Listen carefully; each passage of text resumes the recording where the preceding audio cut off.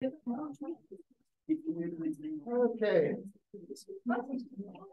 Thank everyone for coming out tonight. Nice to see a crowd. The neat thing is they're always up here wondering which one are they angry with. Yeah. But we want to welcome all of you. Appreciate this opportunity for you to observe the Board of Education. And we're going to have Jeff Barnett, an Air Force veteran, lead us in the pledge. So if you please stand and take it. I pledge allegiance to the flag of the United States of America and to the republic for which it stands, one nation under God, indivisible, with liberty and justice for all. Thank you. Motion to approve the agenda. Second. Second. Any discussion on the motion? I will just recognize that Mr. Martin will have to recuse himself on 6.4 under the consent agenda. Okay, all those in favor of approval of the agenda signify by saying aye. Aye. Opposed, nay. Ayes appear to have it. Ayes do have to declare the motion adopted. Mrs. Adams.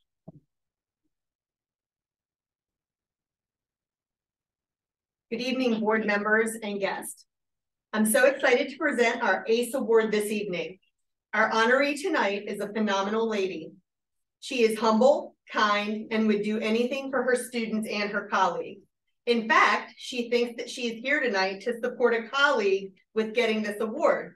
But surprise, tonight we are here to honor her, Mrs. Valerie Kearns.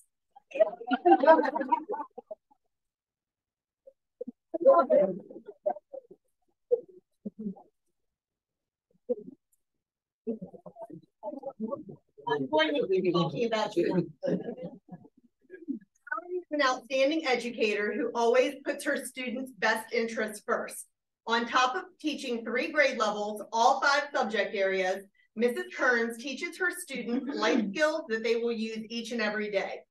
She focuses on eating appropriately in the cafeteria, on appropriate relationships with friends, and with problem solving.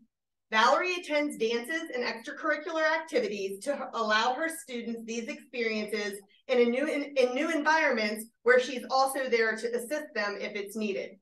Valerie always keeps her eye on the main thing, which is her students and maximizing them to their highest potential. She is truly deserving of being honored as a caring educator. I would like to read you what her aide, Miss Dawn Buzzard, says about Valerie. Most days, teachers teach from a textbook, but every day Mrs. Kearns teaches from her heart. She doesn't teach just reading, writing, math, social studies, and science. Mrs. Kearns also teaches life lessons and life skills. She is so full of kindness and compassion, from showing up at her students' concerts, to paying for dance tickets, to rushing a coworker to the ER during a medical emergency, to just today taking a coworker home after hearing of a devastating loss. Valerie goes far above and beyond as a teacher, colleague, and a friend. Her students are like plants. Her dedication, knowledge, and passion for teaching is like a watering can. She pours all she has into her students each day. Mrs. Kearns' students often enter her classroom as shy, timid 6th graders, but leave as self-confident, self-loving 8th graders ready to take on high school. Valerie Kearns is the epitome of a caring educator. Her students and coworkers are infinitely blessed to have the opportunity to work with her. So Valerie, thank you for your heart. We are blessed to have you here at HMS. Come on.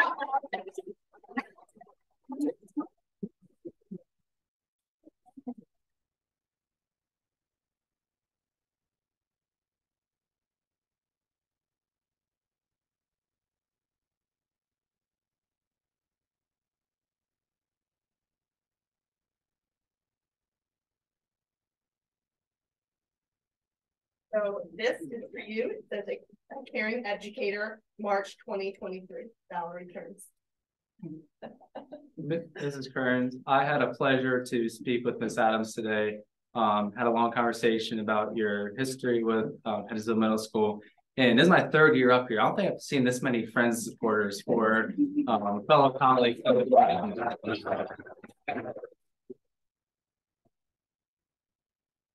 work anywhere else. I mean, I love working with them and all of them. And I love the opportunity Berkeley County Schools has given me to work with the kids that I work with. Yeah. Thank you. We appreciate your work, and myself and the rest of the board, congratulations on being our ACE recipient. Thank you.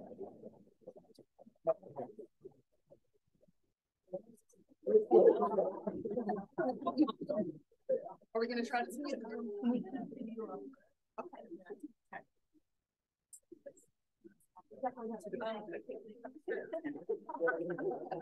Are y'all not getting in? You won't get in.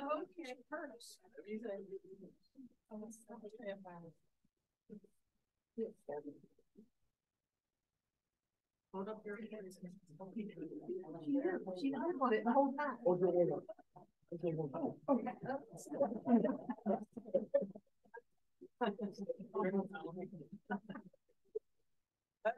One.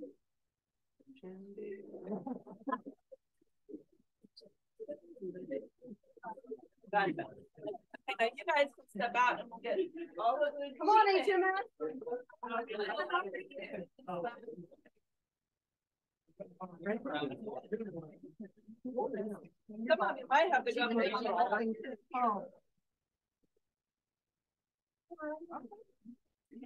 No, not everybody has to go to the back. Some people can go. Come on, get up. I went up here with that. Oh, especially Dawn.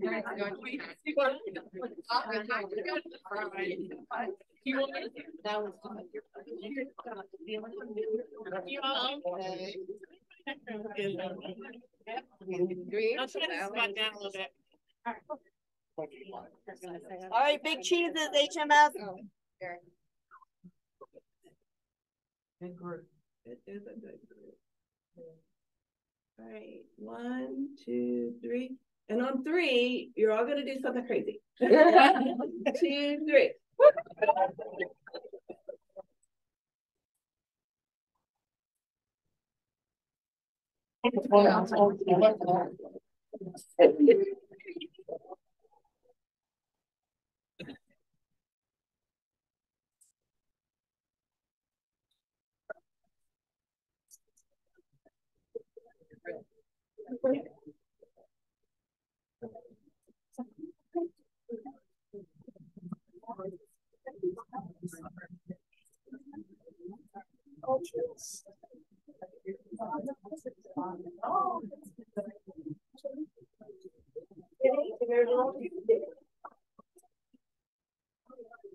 That's what.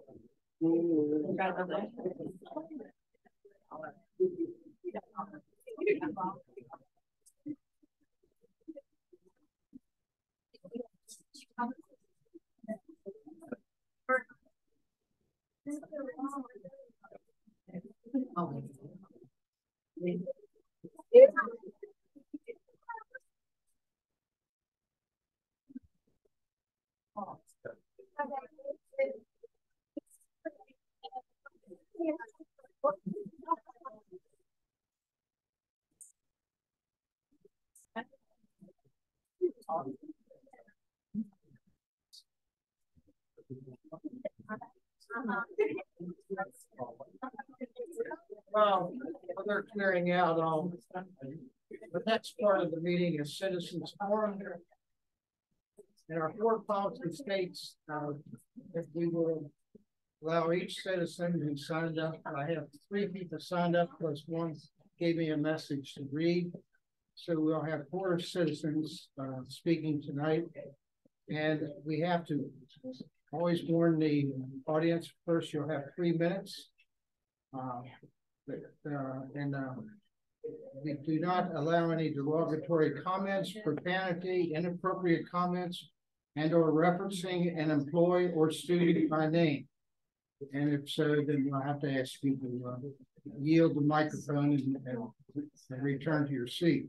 We also want to warn that any slanderous or libel comments are at the speaker's peril and subject to legal recourse by anyone who crosses the line, saying something slanderous about an individual, employee, citizen, or student. So with those read, trying to wait till it kind of quiets down.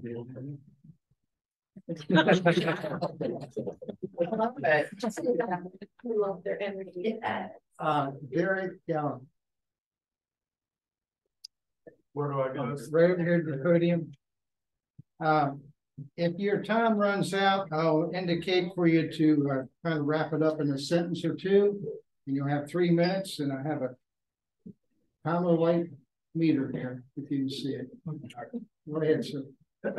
My name is Derek Gallagher. I'm teaching at Martinsburg High School for 13 years, and I love it. I wouldn't want to teach anywhere else because of the combination of administrative support, positive faculty members, and a diverse student body that's open to new experiences and challenges.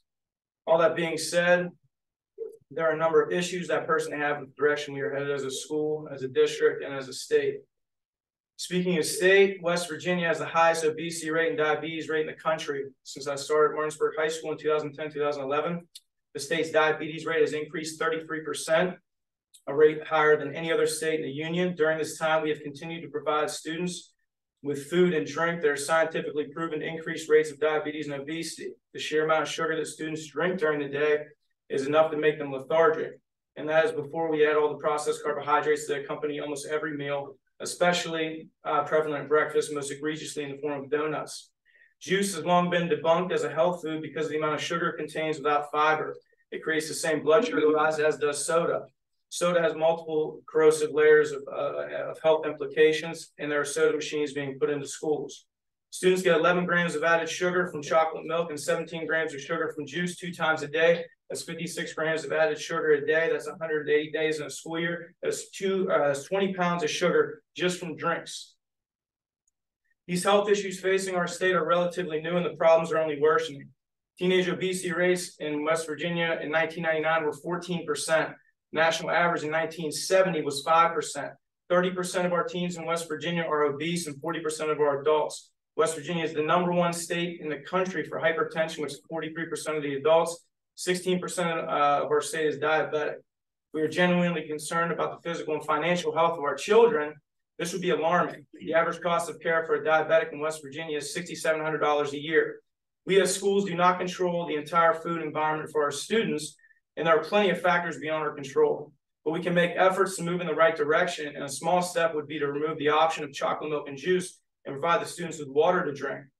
Besides food, another research-based approach that would change student health and wellness is movement.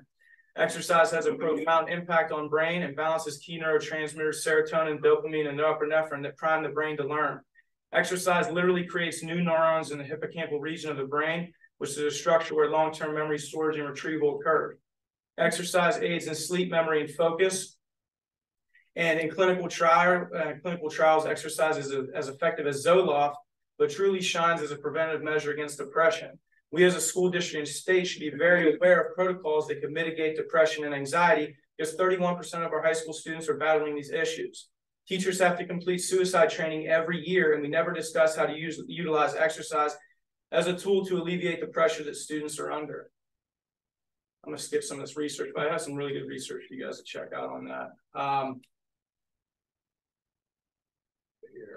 In schools, we do not prioritize movement, we prioritize technology. I have never been in my 13 years to professional development training that mentioned any of the studies I have on here that I'll give you guys. But any of the studies I have on here about exercise and its relationship with learning. But I've been to countless trainings on smartboards, Movies, iPads, Schoology, IntelliSpark, Chromebooks, Nearpod, and countless of other products and applications that have since fallen out of fashion.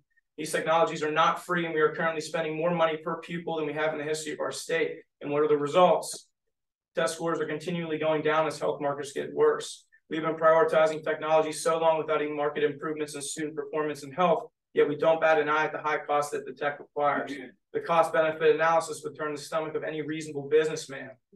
We can't afford to view exercise as a cherry on top. It should be viewed as a core part of what makes us human and allows us to thrive in a changing world. Another thing I have on here is about spending time outside. Students spend the majority of their time inside. Much of that is on technology that we are being pushed to use as teachers. Outside of school, kids are on technology that they're being pushed to use as kids. This adds up to, according to the American Academy of Child and Adolescent Psychiatry, on average 9 hours a day of screen time. This is an issue once we see all the research and data that supports the importance of spending time outside. Going outside exposes us to a full spectrum of light that regulates melatonin. You don't need to get the gummies, just go ahead and go outside, especially in the morning, according to Stanford neurologist and ophthalmologist Andrew Huberman. Time outside regulates your sleep cycle and produces vitamin D. Vitamin D is a key hormone that aids in sleep, has important immunological benefits, and has been linked to other mental health benefits. Spending time outside reduces anxiety. Okay, I'll get this. Basically, our kids deserve better. We're failing them in so many different ways, and I'm challenging this board to, at the very least, create an advisory group to inform the board of concrete strategies that could be implemented without burden to administrators, teachers, and students that could move us in the right direction towards some health and wellness markers, because it's really bad. Are you speaking on behalf of yourself or the faculty senate? I'm speaking on behalf of myself, because I think that, you know, even at my school, I feel like a lot of teachers wouldn't agree with what I'm saying. Okay, thank you. What school are you from? Sorry. Martinsburg High School. Thank you. Mr. President, I gave him 4 minutes, and I'll give the other speakers the same. could we ask the speaker if he could send us the information that? I have it right here. I have what you guys. Yes, if you would leave it with Ms. Manuel in the back, Yeah. or email to the board, whichever you like. It's handwritten. I prefer to give it to you guys. Okay, Miss Manuel's in the back corner. You can Okay. Don't you get it? Don, representing the professional educators. Yeah, Don Vuker with West Virginia Professional Educators.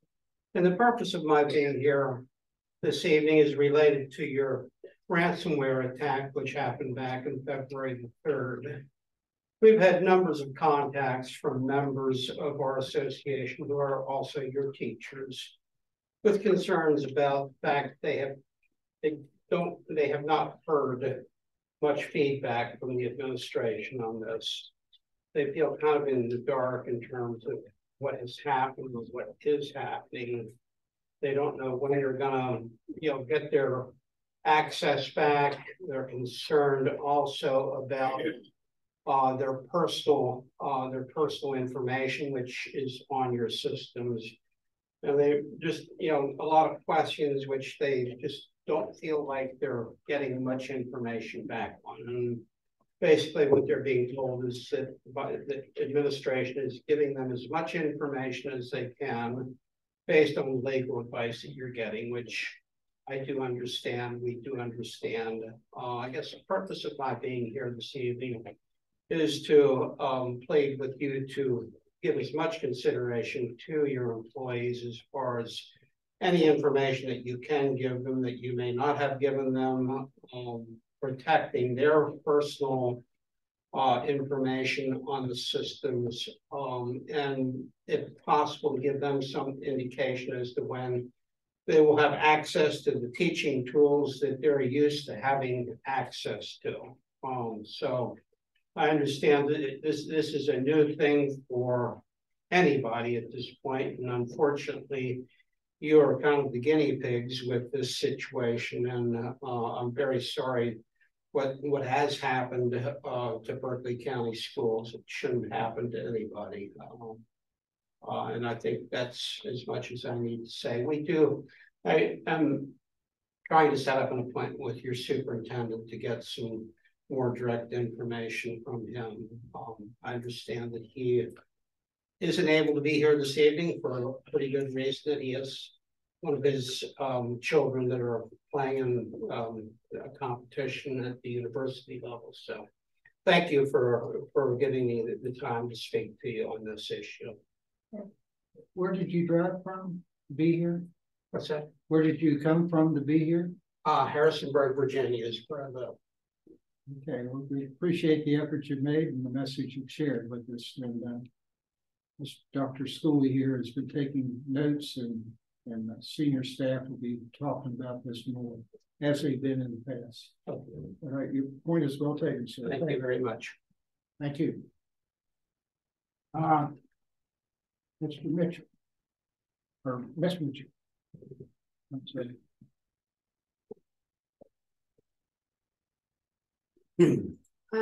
Okay, I'm Casey Mitchell. I came here to talk initially, well, I want to piggyback off of you because you didn't get your time. And I was a psych major at UC Davis and nutrition and exercise minor. And what you said struck a chord with me, and I have big concerns about it. The first month of school, my middle child gained like 10 pounds.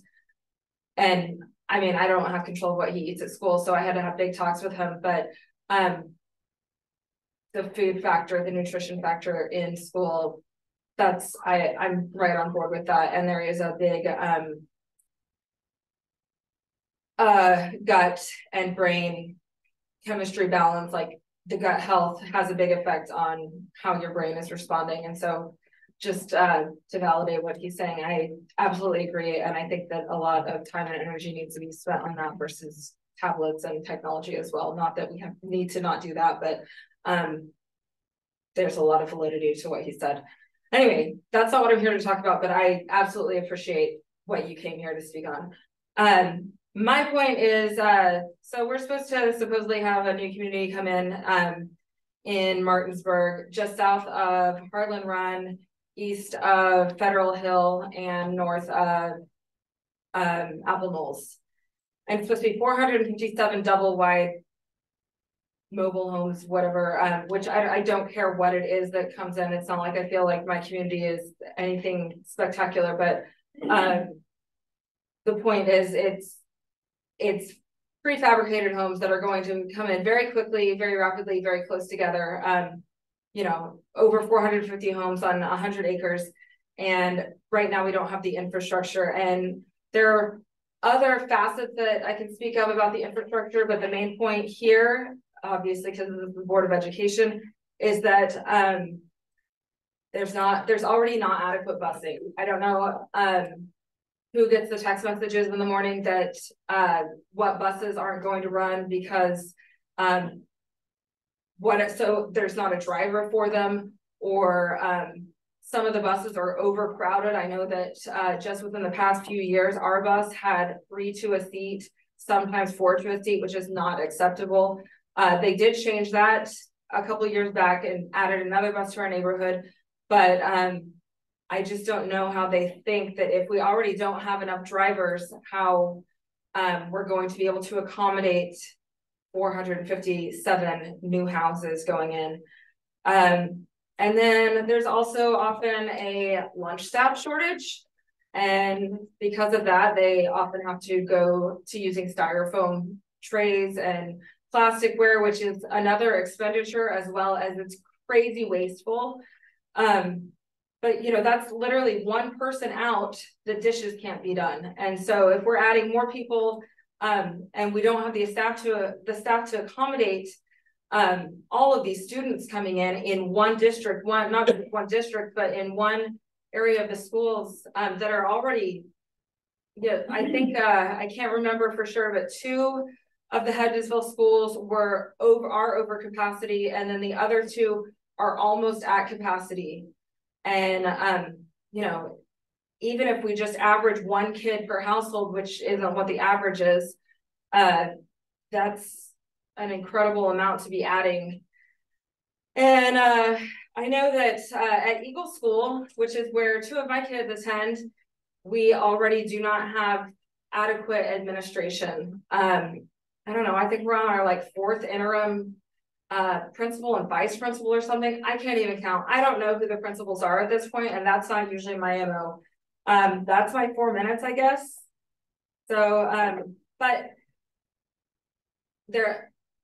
finally, the last thing is we don't have enough subs to accommodate. Currently, my one of my kids' teachers is out on long-term sickness, and nobody can sub for him, so his team is supporting him.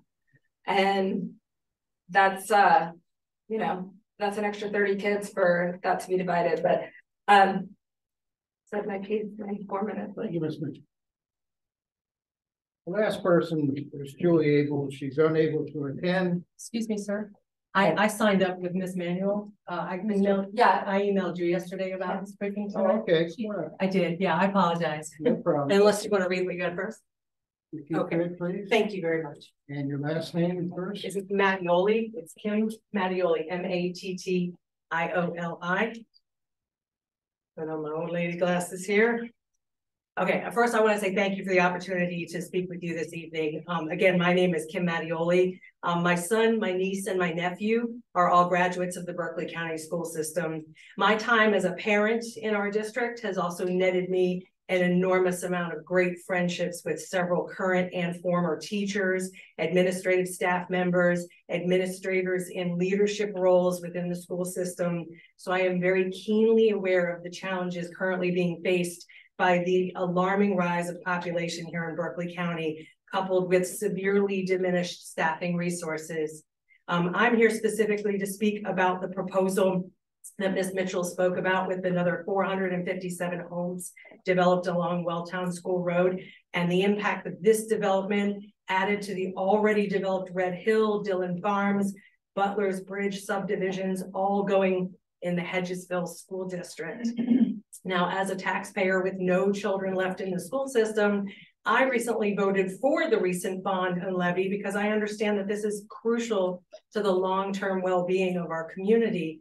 My son's freshman year at Hedgesville High School was the last year before Spring Mills High School opened. So I remember how challenging the overcrowding was for both students and teachers. And I now fear that the money that we have just voted will merely be a Band-Aid essentially on top of a hemorrhaging wound. I took the time to read your comprehensive educational facilities plan from 2019. The population in that plan for our county by 2025 was projected to be just over 128,000 people. And according to the most recent census data, that population in Berkeley County in 2021 is up to 126,000 people. Our population growth is outpacing all projections. That study anticipated that Hedgesville High School would be at 111% capacity, Hedgesville Middle at 119% capacity, and Tomahawk at 142% capacity by 2030. The company that conducted that study specifically stated the growth curve that you're looking at is a serious issue, and stated that one of the biggest concerns is that capacity won't be able to keep up with growth. And they went on to say that their recommendation would be redistricting to help balance enrollment. The study also indicated that the rise in the over 60 population, of which I am closing in on, by the way, would cause concerns and issues for future bond and levy issues. Now, look, I work for the federal government. I understand bureaucracy. I know that the Board of Education does not have any direct say in the affairs of the Planning Commission or vice versa, or any of the applications that the Planning Commission gets. But I do know that both groups have the ability and the common sense to come together for the betterment of our children and our community and work in concert with one another to come up with a plan that will help to slow the growth until schools can catch up. You, all of you, have a voice in this county, a big voice. You're on the Board of Education. You owe it to yourselves to lobby the county to listen to you and take the challenges that you're facing into consideration in their master growth plan. You have to be the voice for these children and the families of this county, and I implore you to please consider taking that opportunity, meeting with the Berkeley County Council, meeting with the Berkeley County Planning Commission, meeting with the different infrastructure boards, and come together as a county officials and make your voice heard. Thank you very much. Thank you. I'll point out that under a monitoring item, we're going to be talking about the Planning Commission requiring discussion. The gentleman sitting up on the far right, my right here. Joe, raise your hand. Didn't see much enthusiasm.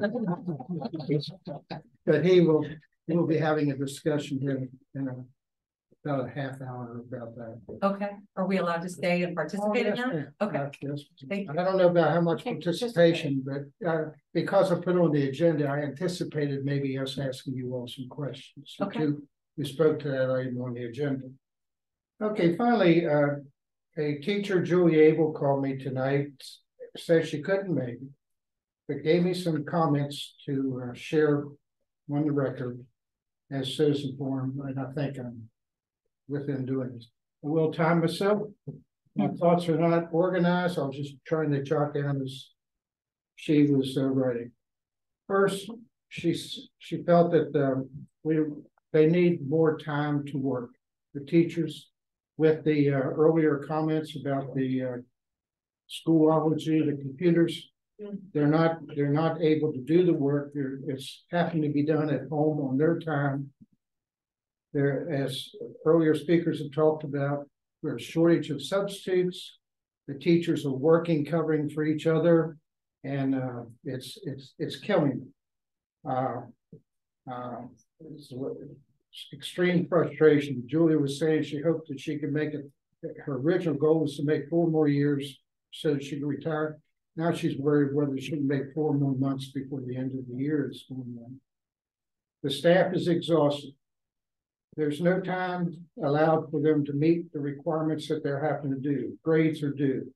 They can't read their IEPs. The lack of the internet, and some of them don't have the internet at home, and they're expected to take their work home, and it's just impossible to get done. There are required deadlines, which with Schoolology, and they're not able to meet that. She said the recent law change on PEIA is just icing on the cake. There's lots to hang in there. She's ready to quit. I interject this personal thought here. I'm not worried about the employees walking out. I'm more worried about them walking away and not returning. They need help with time. She asked that the board and the senior administration try to find time as shortly as next week so that they have time to have a work day so they can get the work done. It's eating away at their personal lives, their family lives, because they have to take it home. And there's just no time. She recognizes they're paid for coverage, but she says the money is not worth the stress that's taking upon them. Overtime is killing them, she said. The frustration level, I think I've already mentioned. She said good people are done doing the job. So the short-term request that she had was they need a work day. They had 2 hours, but it's just not enough. The time that they're working 10, 11 o'clock at night, getting up early in the morning, it's just wearing them out, the stress. So I think I covered everything. That was Julie Abel, teacher at Mountain Ridge Middle. Wonderful art teacher. And finally she said, are you all listening, meaning us? We all got it. Yeah. Okay. That concludes our parts of the Citizens Forum. Did I miss anyone? Thank you all for sharing your candid and honest thoughts. We will now go to consent agenda. You're welcome to stay, but if you want to leave, you can do so at any time. We have on the consent agenda one item that we're going to vote on all the items except for 6.4.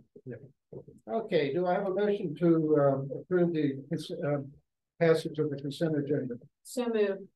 The mess was second. Okay. Over there, you're right. Okay. All those, is there discussion or questions on any of the items from the consent agenda? I'd like to point out our treasurer's here and he's going to leave early for a very good reason. He is expecting his first grandchild tonight. Sorry if I've embarrassed you by there, Mr. Butts, but I know how happy you are. Okay. All those in favor of all the items except for 6.4, signify by saying aye. Aye. Opposed, nay. Ayes appear to have it. Ayes we have declared it passed.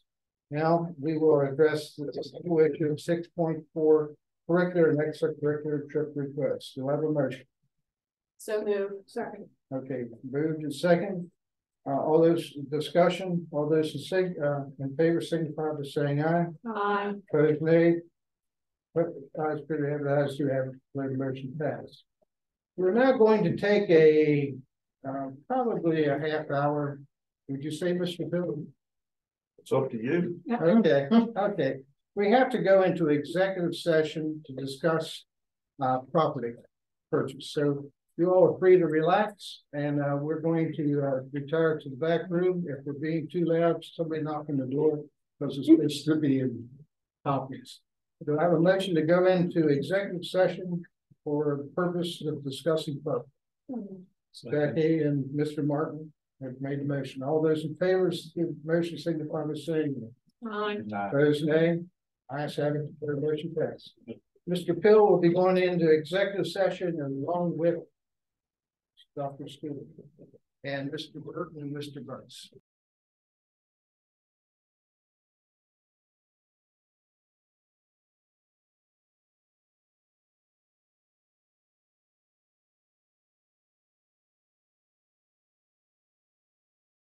Board has come out of the executive session at 7:55.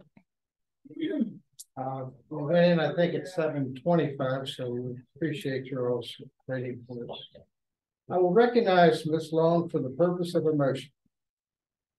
And the motion is as follows: authorize the superintendent to execute a purchase and sale agreement, sign a deed, and any other appropriate documents as may be necessary for the purchase of certain property located in the Flowing Waters District, Berkeley County, West Virginia, containing approximately 36 acres as identified in executive session at the price of $2 million. Is there a second to the motion? Second. Okay, is discussion on the motion. All right. We want to thank Mr. Pill for working with the staff. We're locating land for future schools, which was identified in the school bond, which we passed in at the primary election. And we want to thank Mr. Burton for also working on that process. Are we ready for the vote? All those in favor of the purchase of the land, the agreement as read by Ms. Long, signify by saying aye. Aye. Opposed, nay. The ayes appear to have it. The ayes do have it. Declare the motion adopted unanimously. Ms. Lasky. After this, we'll be talking about the Planning Commission inquiry that would have been raised earlier. Ms. Lasky. All right. Good evening, Mr. Murphy, Board of Education members. I am Ann Lasky, the Mathematics Instructional Specialist for Berkeley County Schools, and I'm happy to be here tonight to share with you the work we are doing in the schools to increase student achievement. And then I will begin with some data and the growth we are seeing and ensure the support that we have in place for with our academic coaches, our technology integration specialists, our math interventionists, and finally share the professional development that is taking place after the school day ends at all programmatic levels. So I want to start, if I do this button right. Give me my friend Sharon Collins at comments. Did they get this one right? So I guess we're gonna have to share the love. I don't like it. This clicker works or it doesn't work. It works. It worked before I got in here. Now it's not working. We could work together, Sharon. It's frozen. All right, now you're one ahead. Thank you, ma'am. The first thing I want to show you, this is a graph that Robin Lopez, the Director of Assessment and Accountability, shared with you at the beginning of the school year. So this is data you've already seen. And this is our data showing that we are lagging behind at the state in the West Virginia General Summative Assessment. But I want to flip to the next graph that shows the comparison, is it working? That shares that this is the growth, that shows that in math, we are making gains between the 21 and the 22 school year on the general summative assessment. You will see that we are making some great gains in grades 3rd through 8th. We are struggling in 11th grade with the older students, but especially I wanted to point out between 3rd and 5th grade, we made some growth, and 6th grade had a great jump in 1 year. So we are seeing some increases in our summative assessment data. There we go. All right. So at each school level, the academic coaches, the TISs, and the math interventionists are invaluable and have a direct impact on our teachers and students in our schools. With the academic coaches, all of the academic coaches have received professional development, math recovery assessments, and instructional strategies. I've spoken to you on a few occasions about the positive impact that this math recovery training is having in our schools. And by having this training, our coaches have now been able to work directly with their teachers to address the gaps in their buildings and the personalized professional development in their schools. At each academic coaches monthly meeting, I meet with them to share resources, provide updates, collaborate, and answer any questions they have. The academic coaches and I have established an open line of communication and built a relationship so they know they can contact me at any time, and I'm here to help their school and their teachers. The next group that I work with directly a lot are our technology integration specialists. Again, I collaborate with them based on their school needs and help them facilitate their school professional development on platforms such as iExcel. At the secondary math level, we do a lot of collaboration on Desmos, which is a student platform that has kids collaborating and problem solving. We work a lot on some online manipulatives that they can share with their schools. And then again, we have a constant communication between myself and the TISs, whatever they need for their school building. And finally, oh, and the other thing I want to promote the elementary TISs. We spent a large amount of time looking at data and figuring out what are the gaps in math. And from these gaps, we built some online activities for the kids to do in their school. They built this great month of math for February, where every day they were supposed to do a math challenge, but unfortunately, due to the network, we have to push that back hopefully in the next couple months. But they again are helping with the needs of math in their schools. And then finally, the math interventionist. And I've been working with them for a couple of years. And again, at previous board meetings, I've talked about the success they've had with their math recovery training, the growth we've seen in their buildings. So again, they're all trained. We keep them updated. We meet quarterly with them to look at their data and again, answer their questions, share strategies. We've built a great resource on Schoology for them to use with their teachers, with activities and games, online and hands-on and online games to use with their teachers in their building. We all know that we are struggling to find certified math teachers for our county. We, about 3 years ago, established a secondary math cohort for long-term substitutes. We were lucky for 2 years to have Debbie Sanders be my secondary aide, and she retired again. So I know she's enjoying retirement. So we have been lucky enough to have Jana Stenson, who just retired from Hedgesville High School, and she was our Teacher of the Year in 2018, fill Debbie's role. So Jana is now working with our long-term subs, being in their classrooms. So I wanted to give you some data to show that this cohort of ours is really working. So in grades 6 to 12, we do have about 20 long-term substitutes, right? But as you can see from my little table there, our long-term subs are sticking around, right? And the longer they're with us, the more we can work with them and build their capacity and make their classrooms effective, and then thus working with our students. So 10 of them are new for us this year, but we have 5 long-term subs that have been with us for 2 years. So we've been able to work with them for 2 years. One of them is in their 3rd year, and 4 of our long-term subs have been with us for over 5 years working with. Other good news to say is out of those 20, 5 of them are actively pursuing certification. I saw one the other day, he took his practice, so we're crossing our fingers that he passed.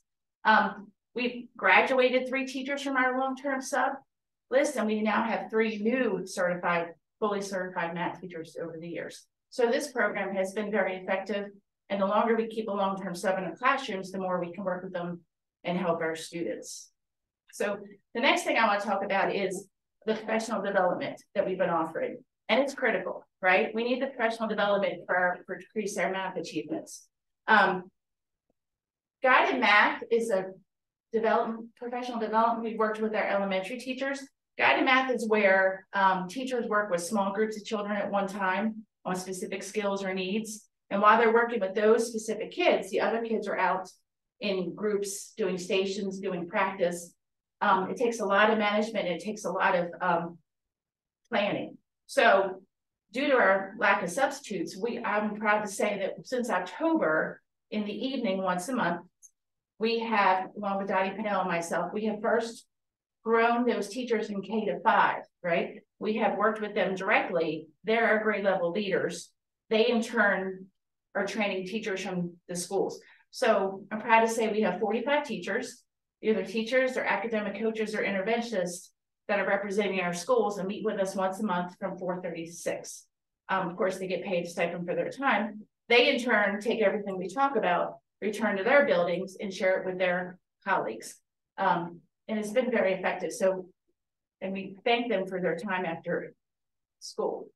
I actually had this tonight. So we recently have been awarded a $5,000 grant from the state, the Math for Life.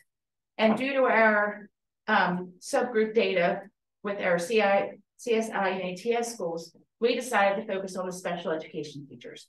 So we began last month with our new funding. And again, this is after school. In fact, I left there tonight to come here, and we are working directly with 9 teachers.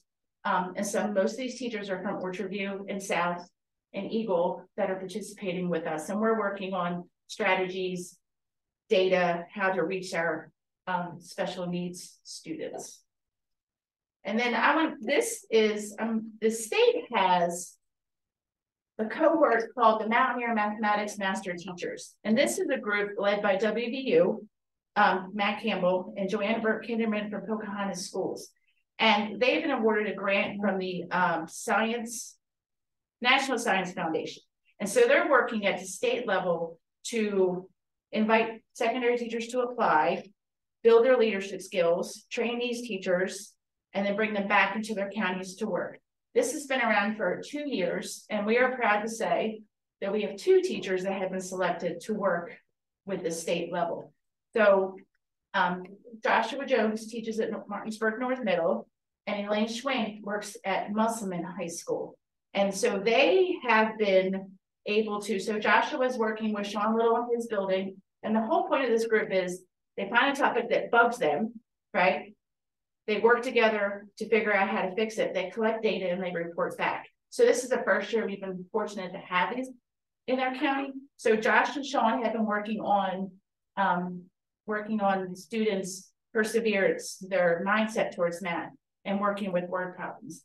Elaine has been working with 2 of her teachers from Musselman High School, and they are working on the same thing, kids' attitudes towards math, mindset, and knowing that if you make a mistake, it's okay, right? That we learn from our mistakes. So these 2 have been working with this year. With the support of federal programs, we're able to give these teachers a small stipend. And Elaine and Josh will be presenting their findings at the WVCTM conference on March 17th and 18th. So in conclusion, moving forward, I'm proud of the work that we have done, but we have so much more work to do. We are going to keep building the relationship between academic coaches, TISs, and interventionists. They're directly in the schools. They're kind of like my direct line to work with the people in their buildings.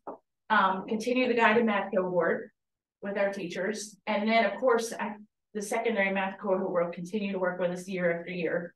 We have a small number of teachers in M3T, the Mountaineer Mathematics Project, but we hope to get more teachers involved next year because teachers teaching teachers is very effective.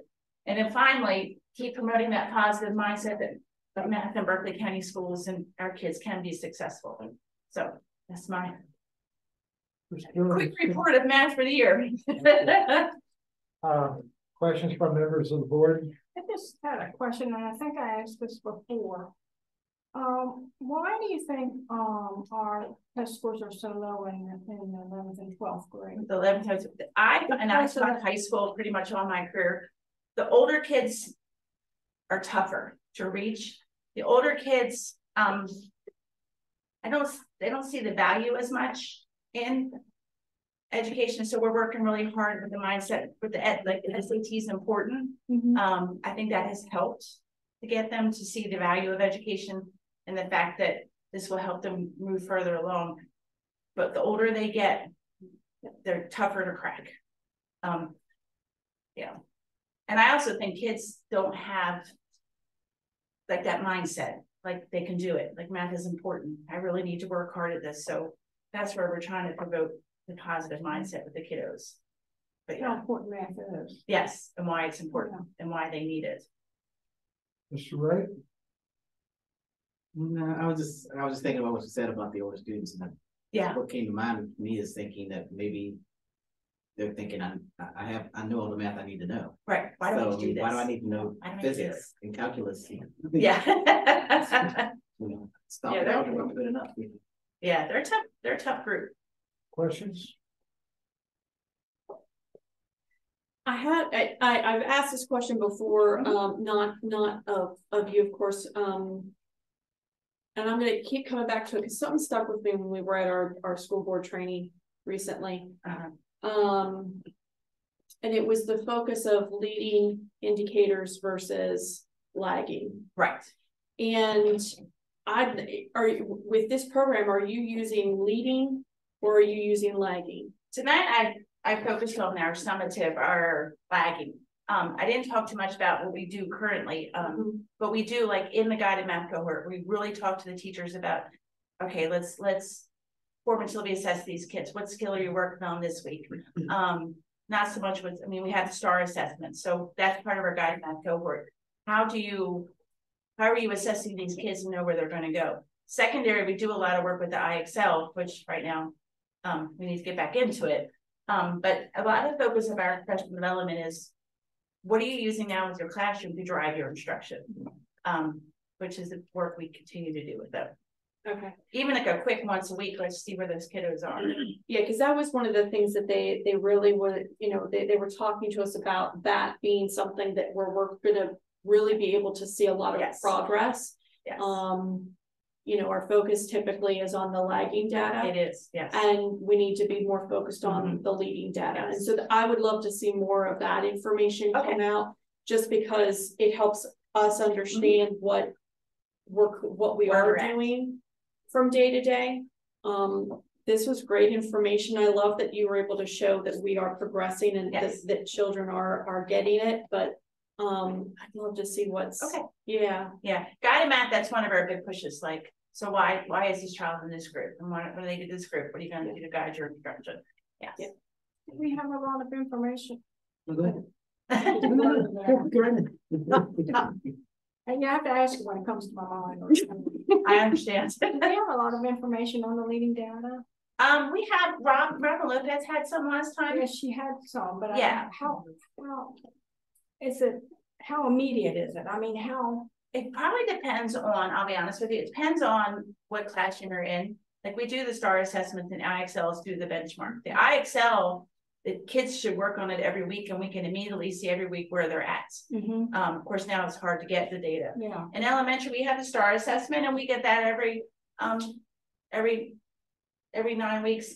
What I've been trying to push with teachers is, what do you know is going in your room now? What simple paper pencil thing can you give to tell me where is Jackie? Like, how did she get that concept?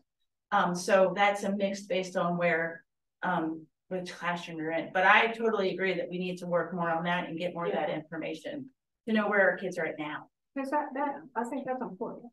Okay. Yeah. And then I had another question after you asked your question. I'm gonna give Mr. Martin. This year after year, it's always, we're below what the West Virginia average, and West Virginia is, and what graph you look, 50th, 43rd, right, and in between. Is there anything like you see that's a pinpoint problem that we're having to not even meet the West Virginia average? Is it the certified teachers? I think it's some of it is the fact that it is the lack of teachers that are coming out, the uncertified, the long-term subs.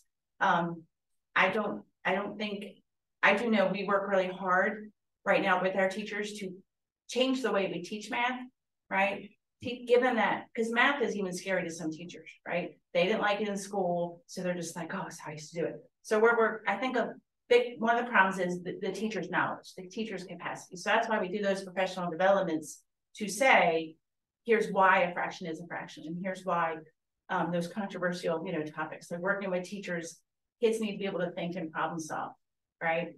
And we really need to work on with our kids of giving them independence and letting them struggle. It's really hard for teachers. I was the worst. I was an enabler to watch kids struggle, because you just want to go help. Like, I always had a pencil right here. Let me go and help them. So part of the problem is we don't have the long-term subs. They don't have that confidence in math themselves to work with the kids, which is part of the problem. And in fact, the mindset, most kids, our biggest thing in math is kids need to believe that they can do it, right? Most kids go, oh, my mom says I can't do this, right? So that's a huge piece. So I always promote, like, I don't want to hear anyone in Berkeley County schools ever say they don't do math or they can't do math. Because don't I get upset? I do, I get all fired up. Because all kids in Berkeley County can do math. So we have to fix that mindset, right? Let them think that they can do it. 11th grade, I know the SAT is hard, but you can do it. So the work Elaine's doing at Musselman and Josh with those kids at North is trying to convince them that they can do it, which is the hard battle. So of course, making math fun. yes, Yeah. I think it's fun. Yeah. But it can be fun for all because nobody wants to sit there and just do drill and drill and drill. We want to have games. We want to have problem solving. We want to have robotics. We want to have hands-on things for the kiddos to do, like guided math. If you're in math for an hour, give the kids something to do every 10 or 15 minutes to make them want to be there. Yeah.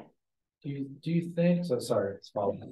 Just, would it be better to go back to the basics instead of interjecting pilot programs and the new this versus like what's been like studied and research based?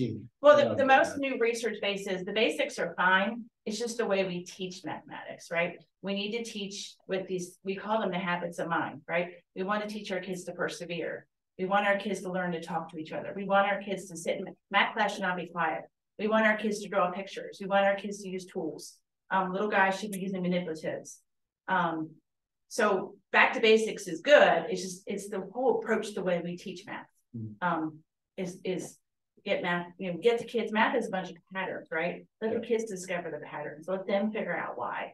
If we do that, if we do those habits of mind, then our scores will come up. Yeah, I just hear that from people like, why don't you just teach them what they used to? Like, no, but I know they get mad, and I know my Facebook page blows up, and I have to watch what I say because I need my job. But it's an approach of how to teach math is what we need to do. Like, how do we approach math for kiddos? Drilling and killing after 45 minutes is not going to build their excitement. So we want to have kids involved with the math. I always said, if it's room's full quiet, it's not good. Thank you. Go to Cindy Edwards' class itself. It'll be great. There's a lot of talking and discussing and problem solving in there. Well, I think that's a good point you made too about the way that math's taught. Yes. Like my grandson comes over and he does math and we do math, and I think math's fun and he thinks math's fun. Yeah. But the way that he does the problems, what he thinks, it's different than the way that I learned. Yeah. I like his way better. Yes. Because it makes more sense. It does. So I'm like, okay, now I see. Yeah. And, generationally, I think we're so focused on go back to the basics, but the way we learn sometimes is not the best way to make us really figure things out and go further. So anyway, we want them to think. We want kids to think. So here's my question. Okay. I'm so tired of talking math for like the next hour, but I'll be good. No, you talked about the guided cohorts, and we earlier we read letters from teachers from Miss Abel in particular about the time. Right. Do you think that, I know these are after school, but have you heard concerns from even some of those in the cohorts and some of the math teachers about not having enough time to adequately plan the lessons to really teach the way they want? We've heard those concerns, and we do.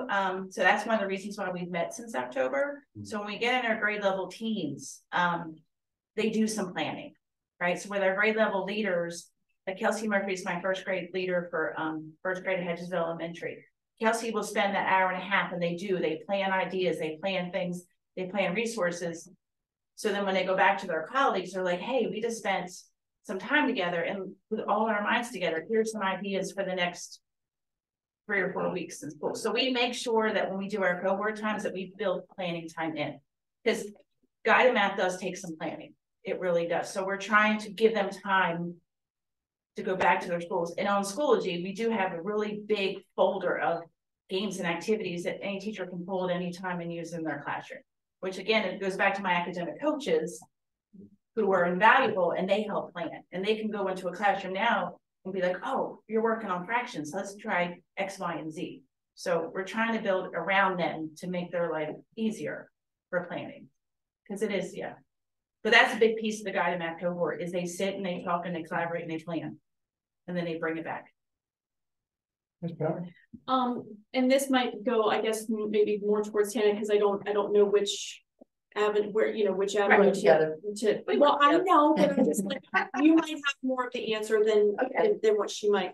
I know with our LSICs, we've been hearing a lot about the IXL math and how kids are, it looks so good on paper that they're excelling, but they're actually going and doing math problems that they might have been able to do previously, and have a mastery level. And they like doing that. And that's, I don't necessarily see that as a problem so much as, you know, those kids that need that little bit of push to get that rigor back. Right. Have we voiced a concern or a request yet to IXL as far as, you know, putting some sort of buffer in the program so that the teachers have control, that they can't go below a certain level to kind of keep that rigor pushing? They can, and kids, you know, kids are figured it out. Kids are kids, so there are a couple things teachers can do. One, they can go in and override things, but I can talk to IXL as long as it's automatic. There's a button on IXL called Live Classroom. So if the kids are in front of them and they click Live Classroom, they can see exactly what the kids are doing. So I can be working with this group of kids over here, and I'll throw Tana under the bus. Little Tana's over there on kindergarten, and I'm in my 8th grade room. I'm telling you, I taught kids little, and you can even send a kid a message like, you're on the wrong thing, or just a simple look. That's where the TISs come in. So we've been trying to educate the TISs on those little things on IXL so they can share with their teachers. But that is something in IXL we've talked, and IXL is aware of it. That the kids, it's really easy for them to go down. But that Live Classroom button, I think is pretty powerful, because if I'd be little Tana and someone just gave me one look or talk, my parents were strict. Trust me, I'd be off in a second. Yeah, that's the first time I've heard somebody the Live Classroom. It's pretty cool. Yeah, I actually have the Live Classroom button where I can see any kid in the district at any time. But classroom teachers, that's part of the professional development and the teaching with the TISs, like, guys, just hit the Live Classroom button. Do many classroom teachers use it? We're getting the word out. We're getting the word out that the monitoring piece needs to be improved. Okay. When I'm in a room, I'm like, y'all forgot about the Live Classroom button. Right. And well, that's there's where so the much come in. And not to but they're still kids. They are, but we've got a lot on our teachers too. Yeah. So yeah, it's just to have those little gentle reminders that, hey, there's that little button. And that's where the TISs come in. That's why that relationship building, I'm like, great, TISs, let me show you this button. Yeah, and it's a simple little thing you can do to keep an eye on. Okay. My concern, any more questions? My concern, one of them is that the COVID money is going to run out, and I'm wondering how many TIS, I know, academic coaches, I'm concerned, and interventionists are on that list and being funded there. Yeah, and which I don't foresee that kind of money coming back into the county after March of 24. Yeah, I'm concerned myself because they're huge help. That's one woman trying to watch K-12. And I don't have to check. And also, it looks like you're using the National Certified Teachers Board approach for math teachers there, but you don't have the cash incentive. I know, but if I can get the long-term subs to be certified, then I bring up the 3-step increase. The one teacher I referred to who just took his test, I'm like, do you not want a 3-step increase? And then we told his wife, and then she made sure he didn't. It's always a way.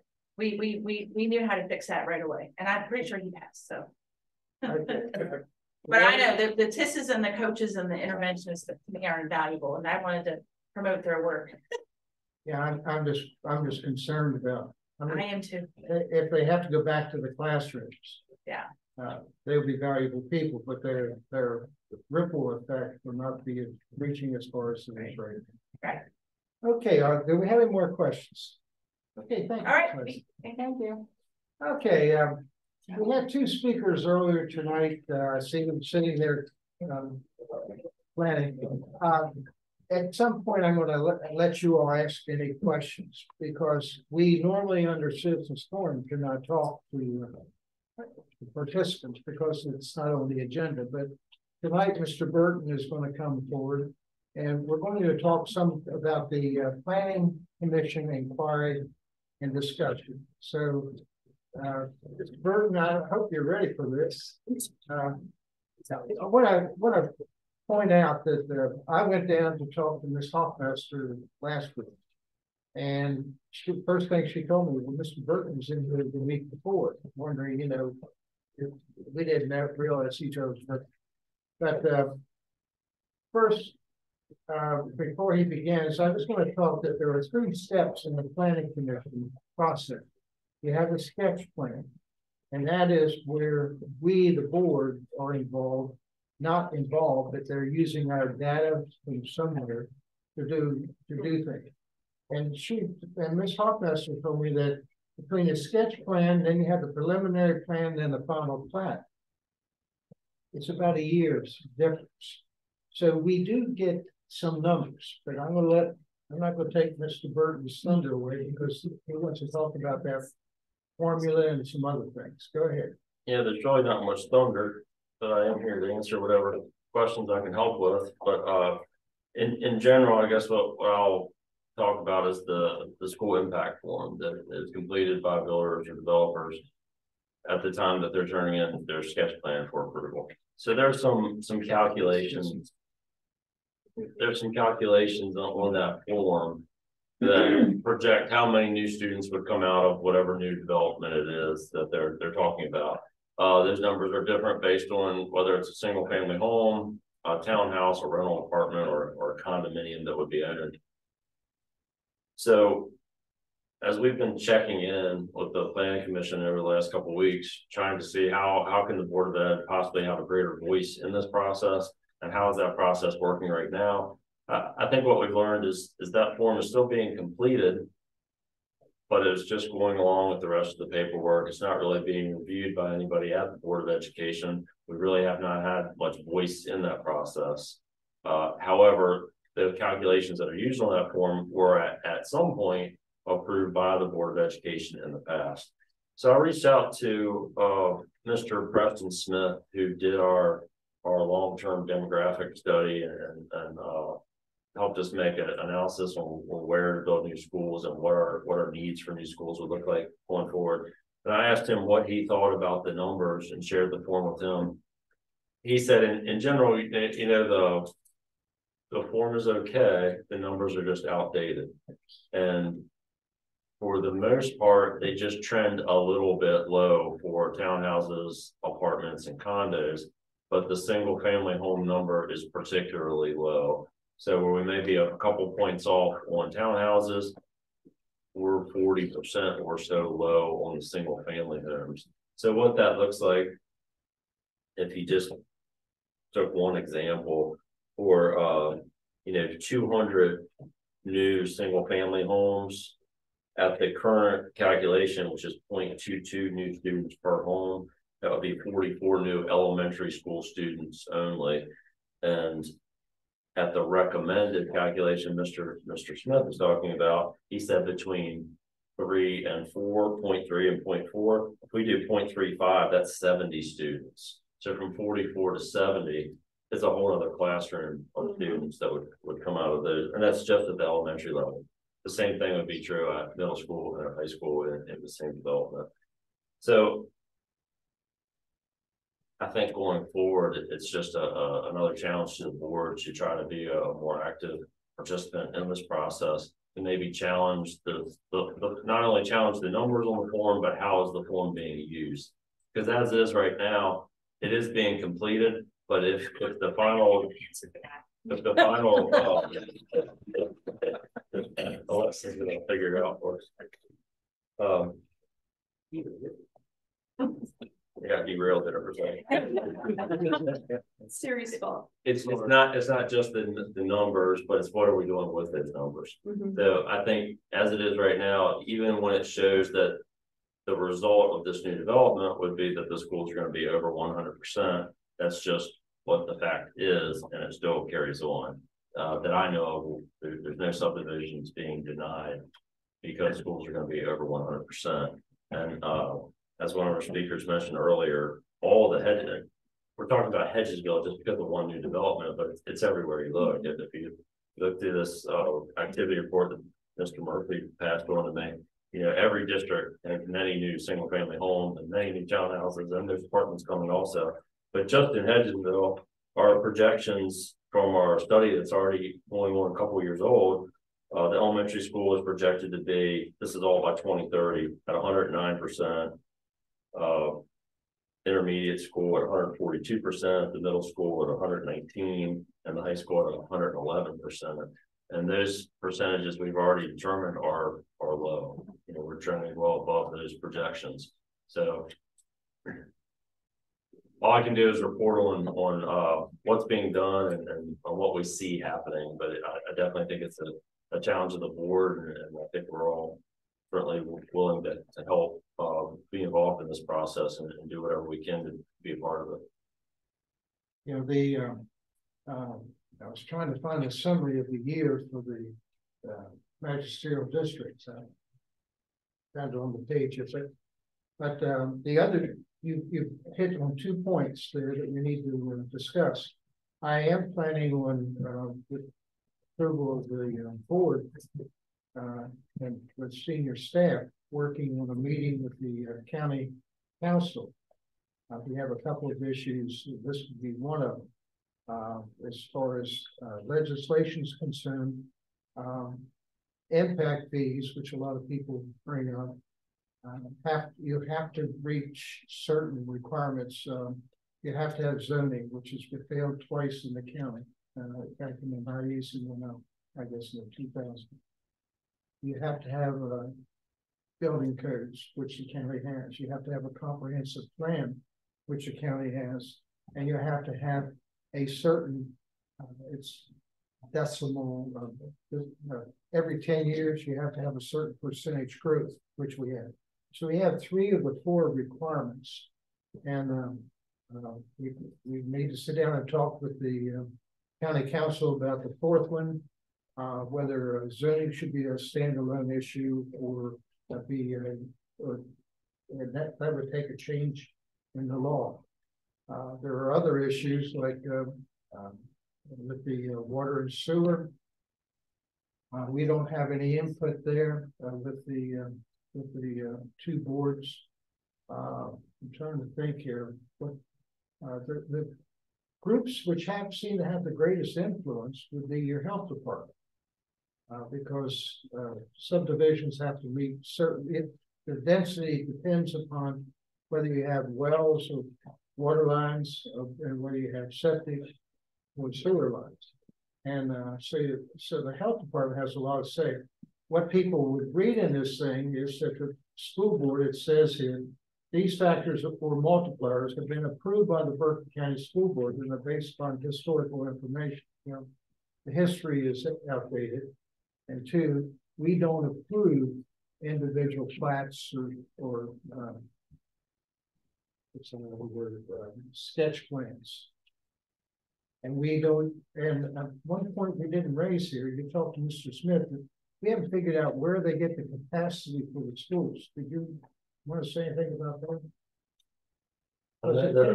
There has been occasion where they have called and asked us for those, various people have called, a developer or builder has, but there are plenty of times where I'm not aware where they got that information, so I'm not sure how accurate it is. Yeah. I think you can look and Google it and get fairly accurate information. I don't think that's what people are doing. Yeah, some of the somebody told me, maybe it was you got from school. Some studies say, well, if you have a planning period, the teacher has a planning period, that means there are no students in the classroom at that time. Well, some sources are saying, well, put the teacher on a cart and let him come in and use that empty classroom at that time. That increases capacity. But as teachers who have traveled from room to room there, it's not an ideal way. Yeah, the teacher is not prepared when the bell rings to come out of the gate teaching. I would say, but we need to follow up. I want to let our 2 guests ask a question. Yes, ma'am. I do. You talked about the 4 things that you want to talk to Berkeley County Council about, and you said One of them was the comprehensive plan. Maybe just jotting a note, it's my understanding that that comprehensive plan is supposed to be updated.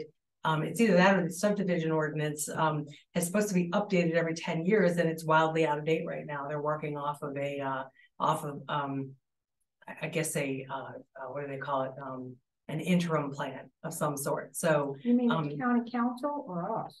County council. Oh. Yeah, and the planning commission, specifically the planning commission off the master plan. It hasn't been properly updated even in its normal cycle. And as we all know, nothing's normal about what happened in 2020 and beyond, especially for our area and the migration that we've experienced. And I've been here long enough to see that first wave that came through, 10, 15 years ago. And now, I mean, it is, we all see it, we feel it every day, but if you try to pull data, right, which, I'm a data-driven person, I get it, that data is not accurate and it's going off of inaccurate numbers that have not been reflected. And I understand studies cost money, and you just got done one with the comprehensive plan in 2019 that projected out to 2030, and it immediately, as far as I'm concerned, became outdated within a year, right? So I mean, and then to your point about the school impact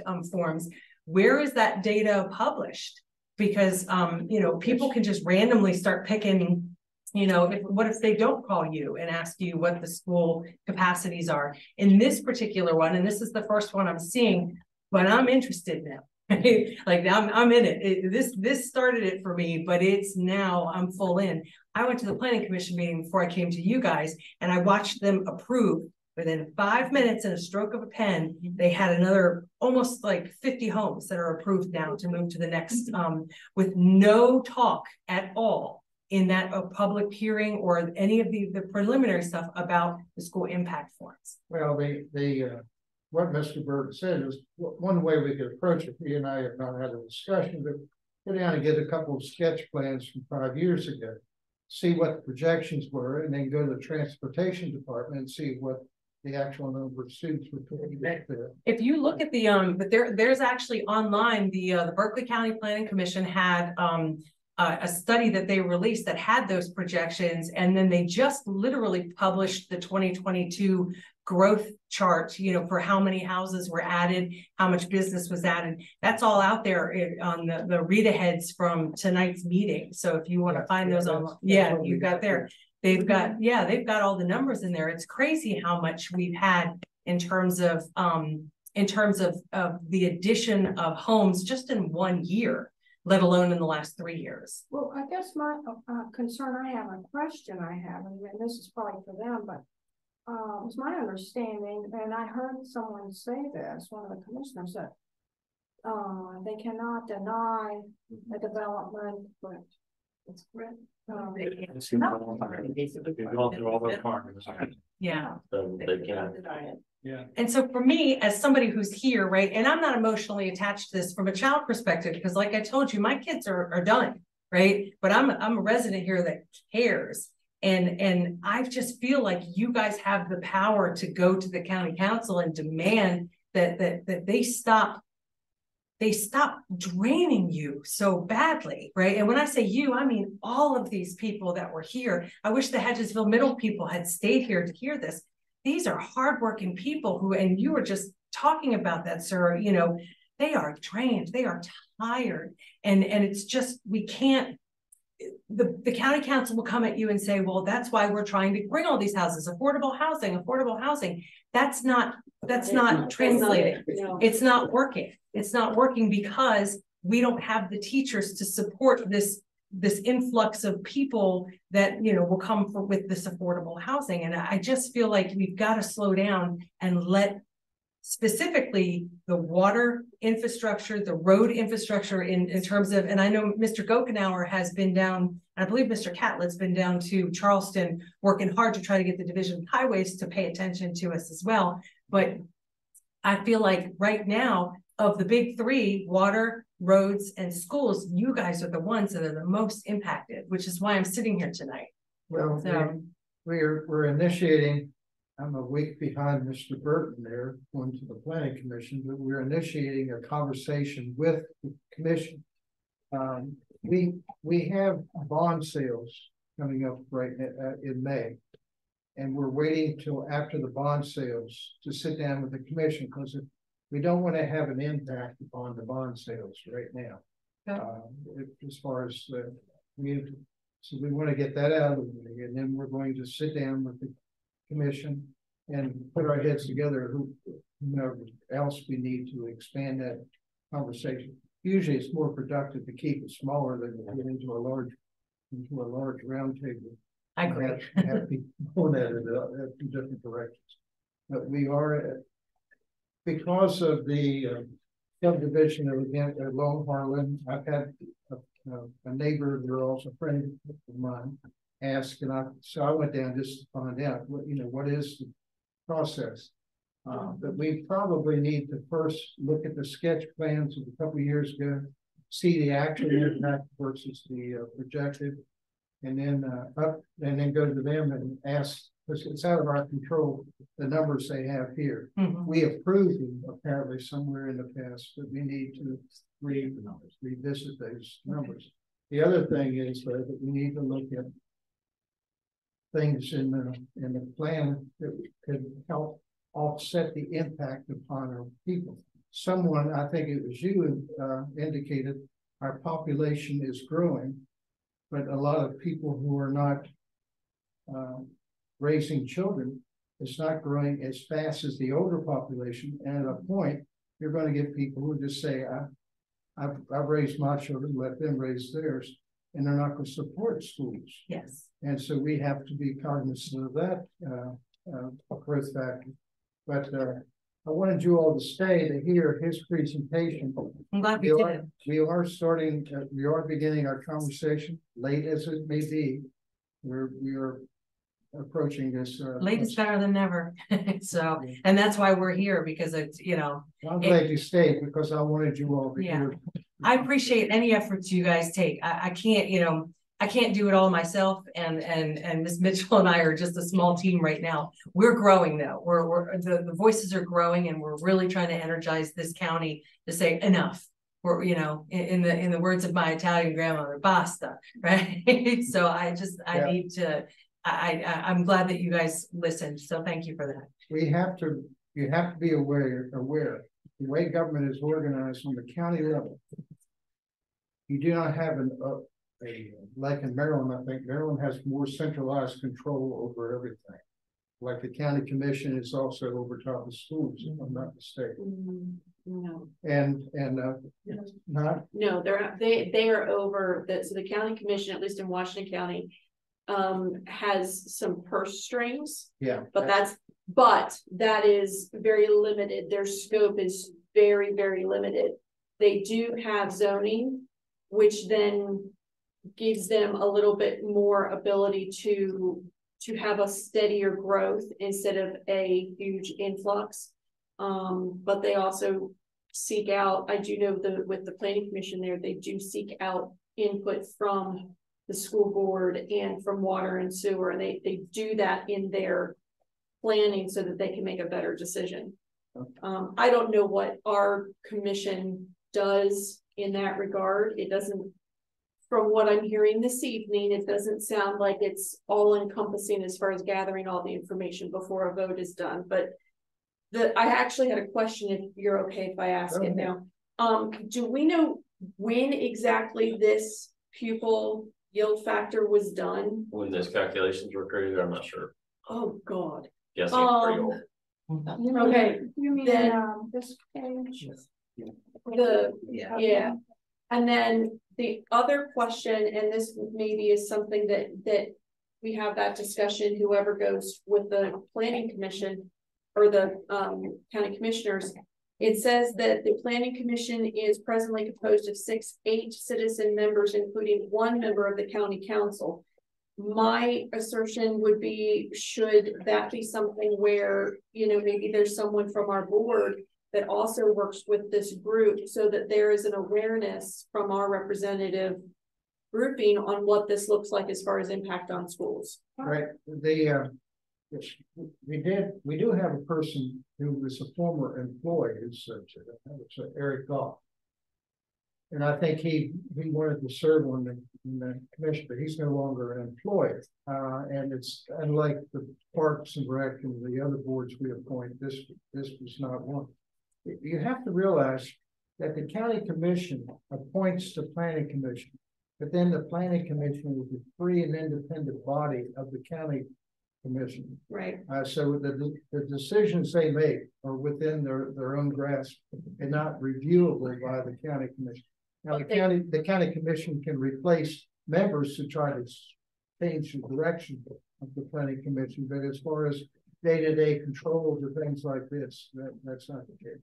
Yeah, I'm just thinking about that, they serve a 3-year term, there's 6 citizen members, you know, if we can advocate to the commission who appoints the planning commission members, can one of those be someone from the board, one of those be that seat? Yeah. For a Board of Education. Usually it's statutorily created mandates that the Board of Education has an appointment on there. We could ask them to change their bylaws to increase it, but right now the law of the state does not have that. Jackie? I was just always hoping, and I think we had talked about this before, that we could have a liaison between the Board of Education and the county council.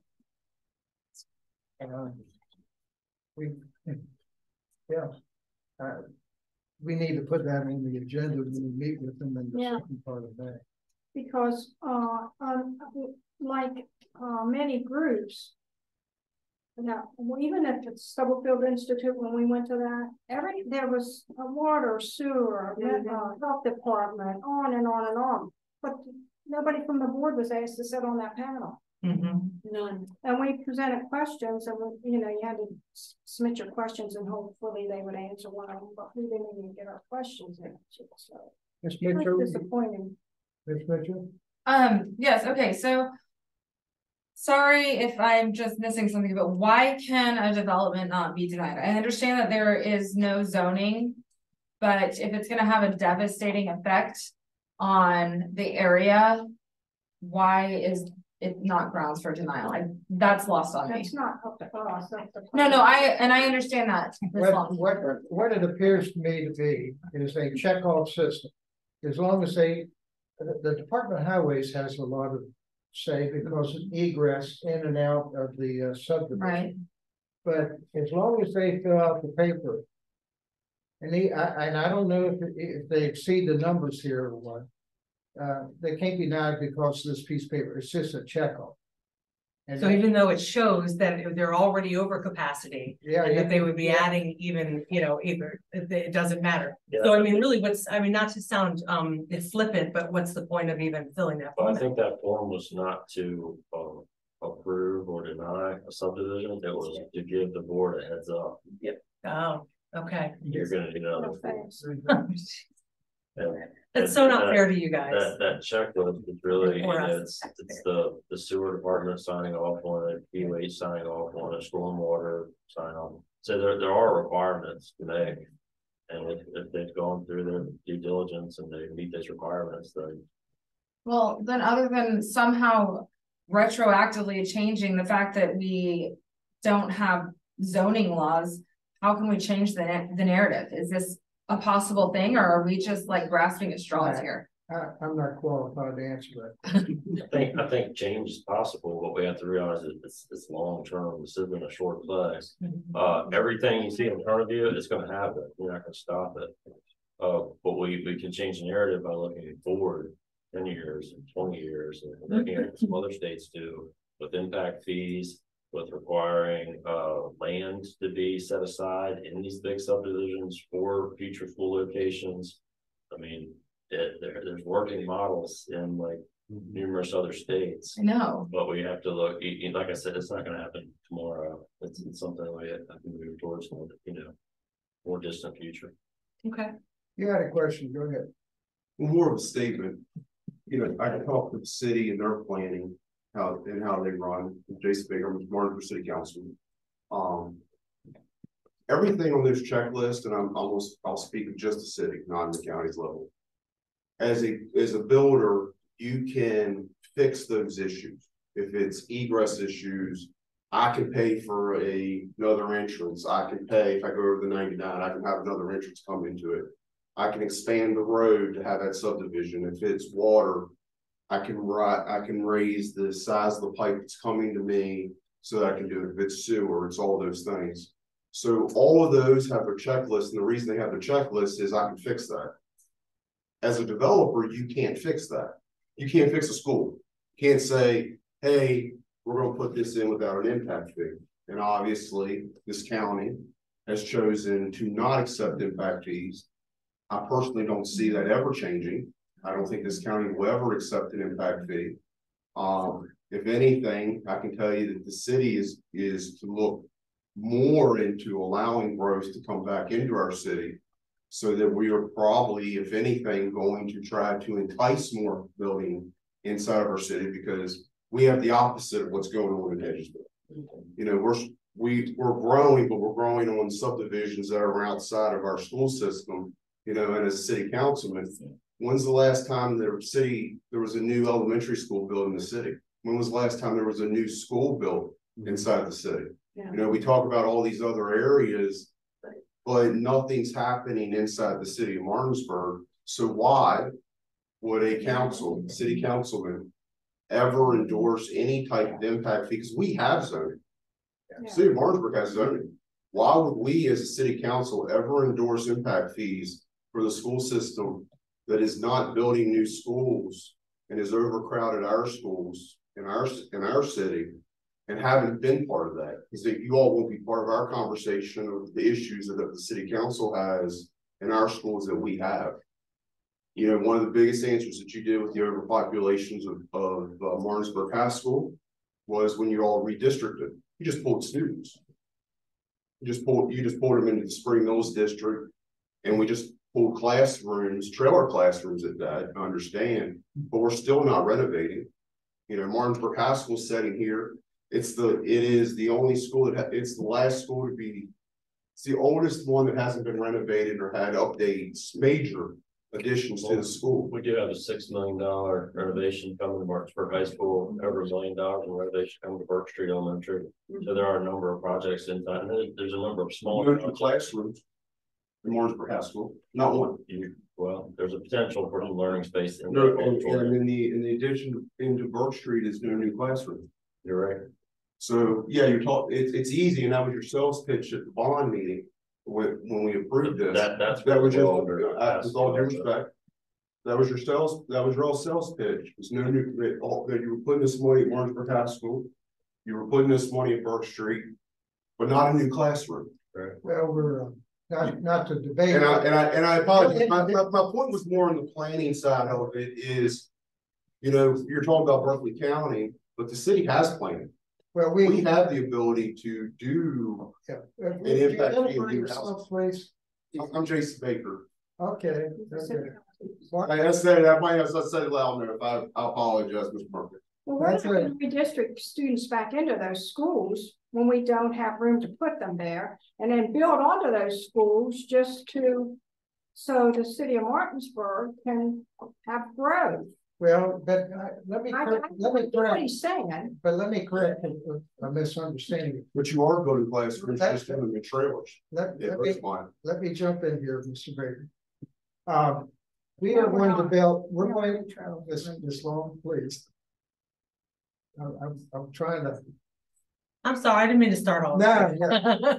I want you to understand that there's a misconception here of one.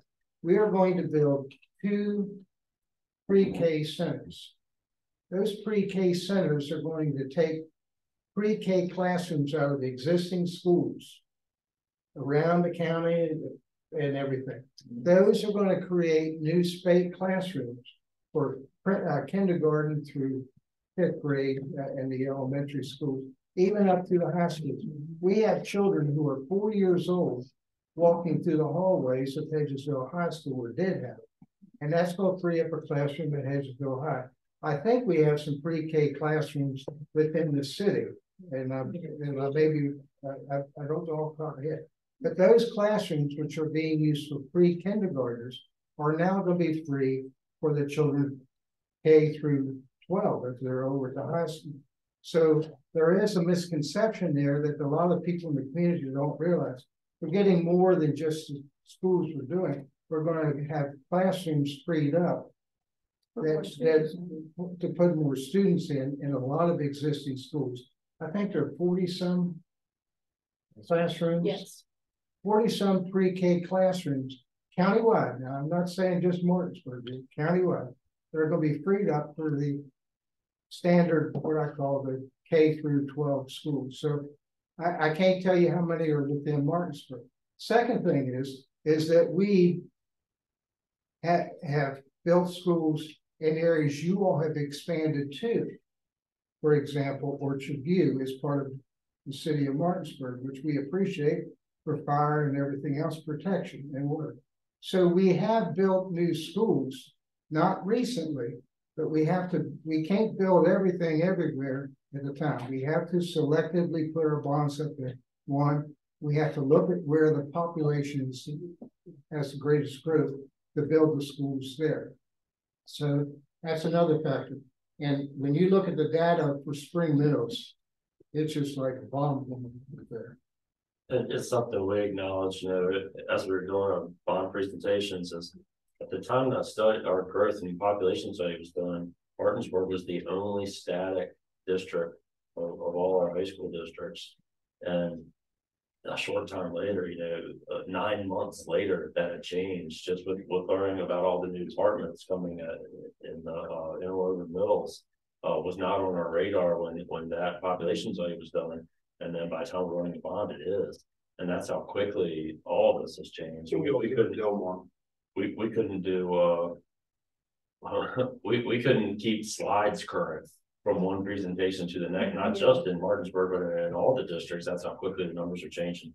So you're absolutely right. I mean, it is difficult for us to keep up with, and we do have some old buildings in the city limits that are in the plans to remodel, and of course, in the future, they're going to have to be expanded or replaced. And then we could go off into pilot programs where there's tax incentives to build these things, and yet education will not be able to collect the tax on the excess levy for those properties because they're done. So there we have education subsidizing economic development, which is another issue. So we could have a Renaissance fair. And I didn't mean it any disrespect to people on the board. It's just there. I understand interwoven. We also have Delmore. You did speak Delmore. That's gonna be 200. You know, and I can tell you as a council, city council, it's something that is talked about. There's some of that, and it's the same thing as the county is with the, you know, the planning is a separate entity. We give them the guidance of, you know, you have to have this, this, and this, and it is a checklist. And, you know, I have no issue with the school system being part of that. But I can tell you that the city council at least is getting, some of us, and I'm only speaking for myself, you know, we are getting frustrated because our schools are getting extremely old and are getting in bad, deplorable shape. And, you know, that's nothing that we want, you know, that at least the city, and I'm sure that even you all don't want that. We can't close down old buildings around there. We need every classroom we can keep. One last comment.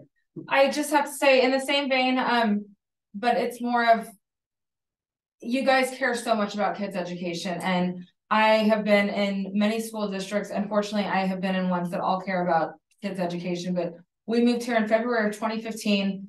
I have one kid who's on the autism spectrum. My older kid was slightly speech delayed, but you guys had 5 new kids move to the district, and you opened up a classroom in Burke Street Elementary, and it was like a huge closet off of the cafeteria so that these kids, because I know that you have to for early intervention and for people that have IEPs, but you guys made it happen for kids that also otherwise didn't necessarily have to have pre-K in the middle of the year.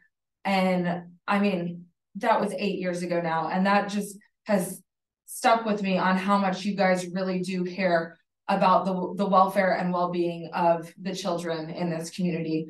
And so while we're ragging on different things, you guys care so intensely. And I mean, I have to say that I do appreciate that. It's not just about the money, it's not just about the buildings.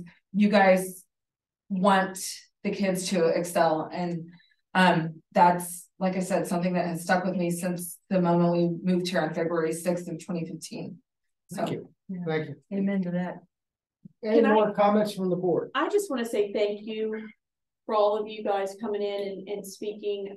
I know we had a little bit of a vigorous debate there for just a second, but I think it's healthy, and I love the fact that we all had conversation. We had questions we were able to answer as best we could. In some cases we can't answer for those who are not represented here tonight, but I just wanted to say thank you. And you know, from someone who literally commented just a little bit before the meeting that I hadn't seen a healthy, calm, rational conversation, debate around something that can get so heated. I just wanted to say thank you. Thank you for listening. That you guys came, and I just thank you. But I apologize for getting heated. Oh, James, thank you. It's okay. We've had plenty of conversations on Facebook, so we're. I take great offense to anything said about our schools. And these kids mean a lot to me. These schools mean a lot to me.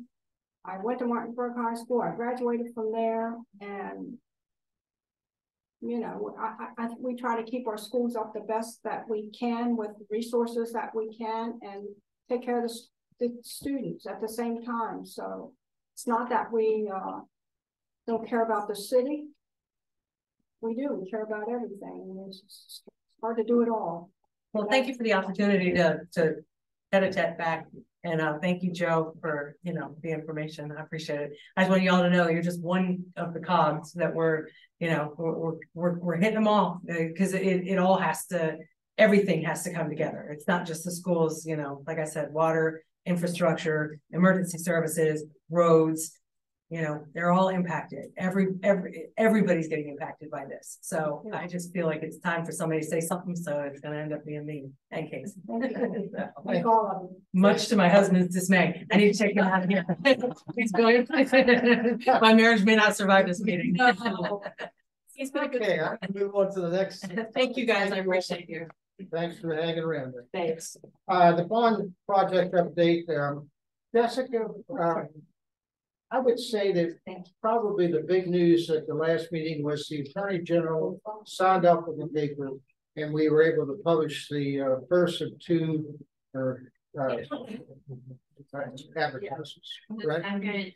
Legal Applebee's newspaper. Okay, I think that's about it. Did you have anything? That's all I had. Okay, moving on to action items. Ms. Burkhardt, thank you for your patience with us. Good evening, members of the board. This evening is the final phase of our calendar for the 2023-2024 school year. We have had two public hearings with no comments that I am aware of. And at this point, I present you the calendar as it has been shared earlier. And it is waiting for your action and approval at this time. Hey, are there any questions for staff? Yes, ma'am. Okay. What are the end marking period dates? I was trying to follow this and I started to go cross-eyed. Okay, the first marking period would be 8/14. Okay. No, that's the starting date. Let me see. Let me go.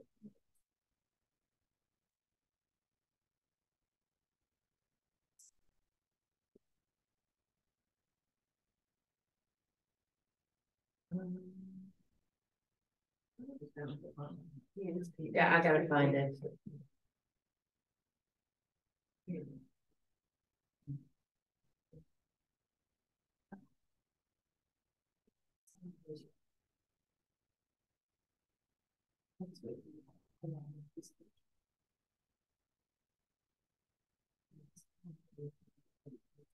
So it is not on this calendar. No, it's on your supplemental. Yeah, we create that supplemental calendar, which I do not have with me, but it is every 9 weeks. Okay. So I haven't created that yet. Okay, so my curiosity was, does the days for teacher professional learning or whatever? The teacher prep delay days? Yes. Or the professional development Well, either days? one. We have both. Well, either one, I guess, Okay. is where my brain is going, because we're hearing from teachers. We're hearing from principals that there's not enough time in the day, because that's just where we're at with these days. Where they need to be able to have the ability to sit down and actually process and put together things that they need to at the end of the market period. Yes, so those 3 teacher prep delay days that we created and the superintendent did approve are strategically placed during those 9-week periods so that they do have time to do that. Also, what we can do is on those professional development days, and we have 5 of them in the calendar, we can allow time in the mornings for their principals to give them time to work as well on lesson planning or whatever they would deem necessary at that time. Okay, I just wanted to make sure, because I'm hearing from them going, we don't have enough time, and trust me, I get it, that nobody has enough time at this point. I just want to make sure that we hear them and we're trying to facilitate. And this year we came on very strong with our professional development days.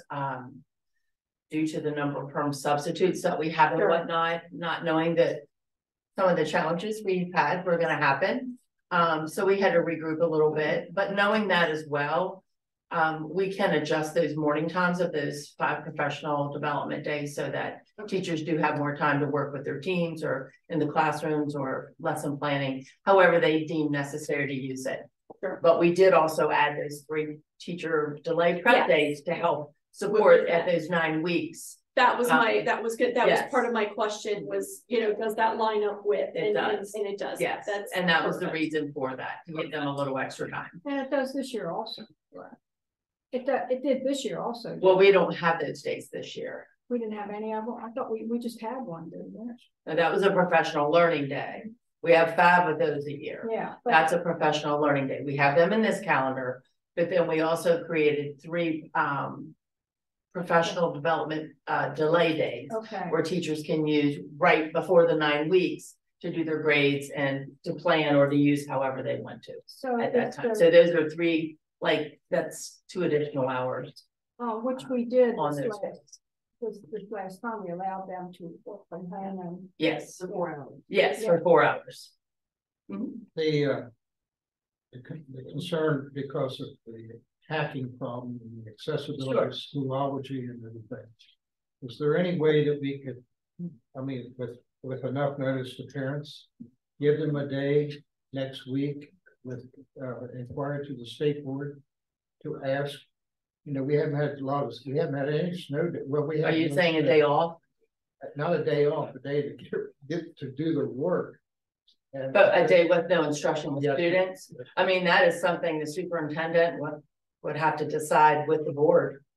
I don't have the power to do that. Don't we have to get that approved by the state? Well, the superintendent, when we had the reality, really had to use a what's it called, non-traditional instructional days. So where they goes in is the AIT, the accumulated instructional time by the 30 minutes extra. So that's why you get the 2-hour early dismissals or delays. That eats into that time. So there is still some bank there that he could use, maybe put a delay or something, but that would be between the board and superintendent and Kirk Carter and staff to develop that. There is some extra time there still that could be. I thought he told me he had to get that approved. That one day because he didn't have instruction the entire day, but these he had a situation with the internet. And it was, I think, a little bit of a challenge. Some people I know, you wouldn't believe how long it took me to run this off at home, because I could run. I have a picture of me doing the burning leaves with a blanket, and that's my high-speed internet out there. I don't have it. I have a hotspot. I'm paying $40 a month for it, And it takes me forever, and this is all I got to run off today. Thank you for the president's book, otherwise I'd be flying blind up here. And I just feel like that, what Miss Abel said tonight, shared with me. If we can get a day to let them work and give the parents a chance to make arrangements. I don't think they need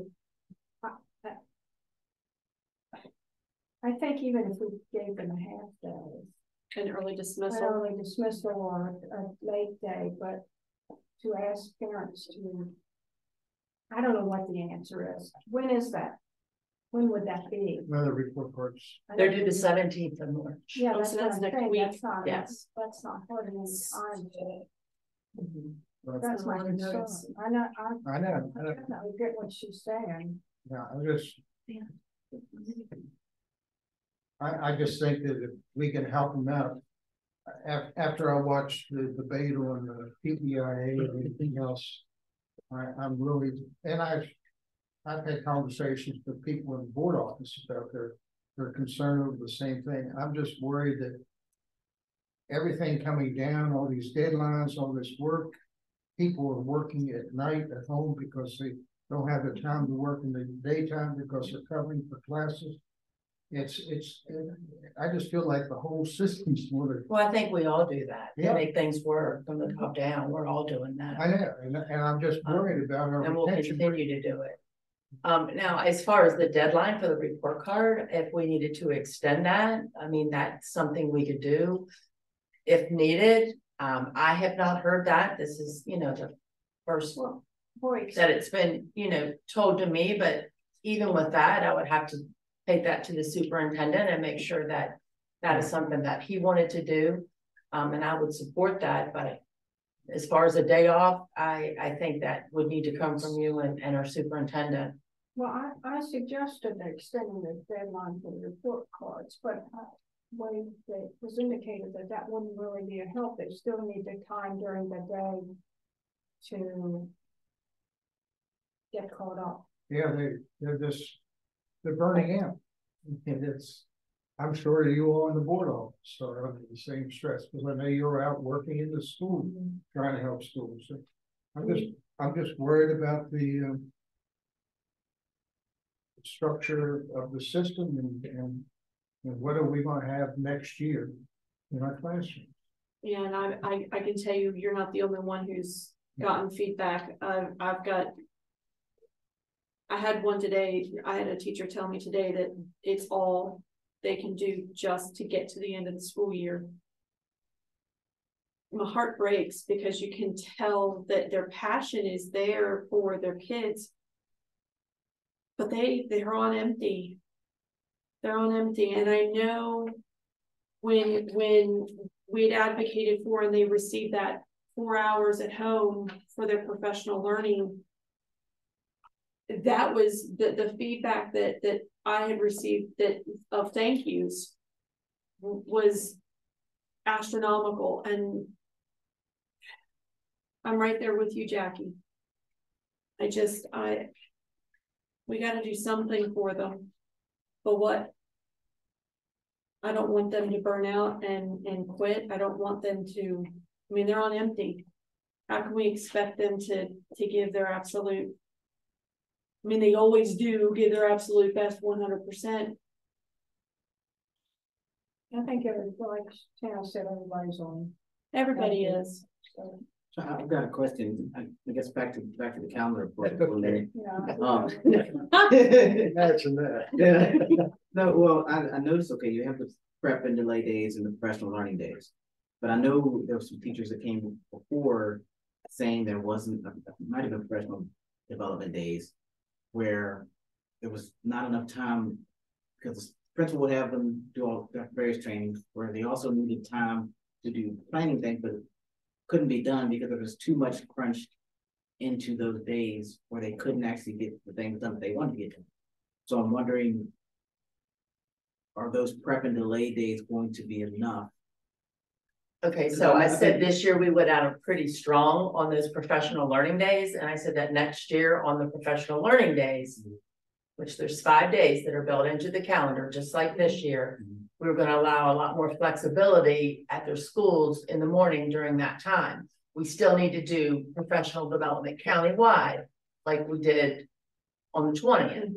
But it would give them a little more time to work in their classrooms or to plan and work together on those days.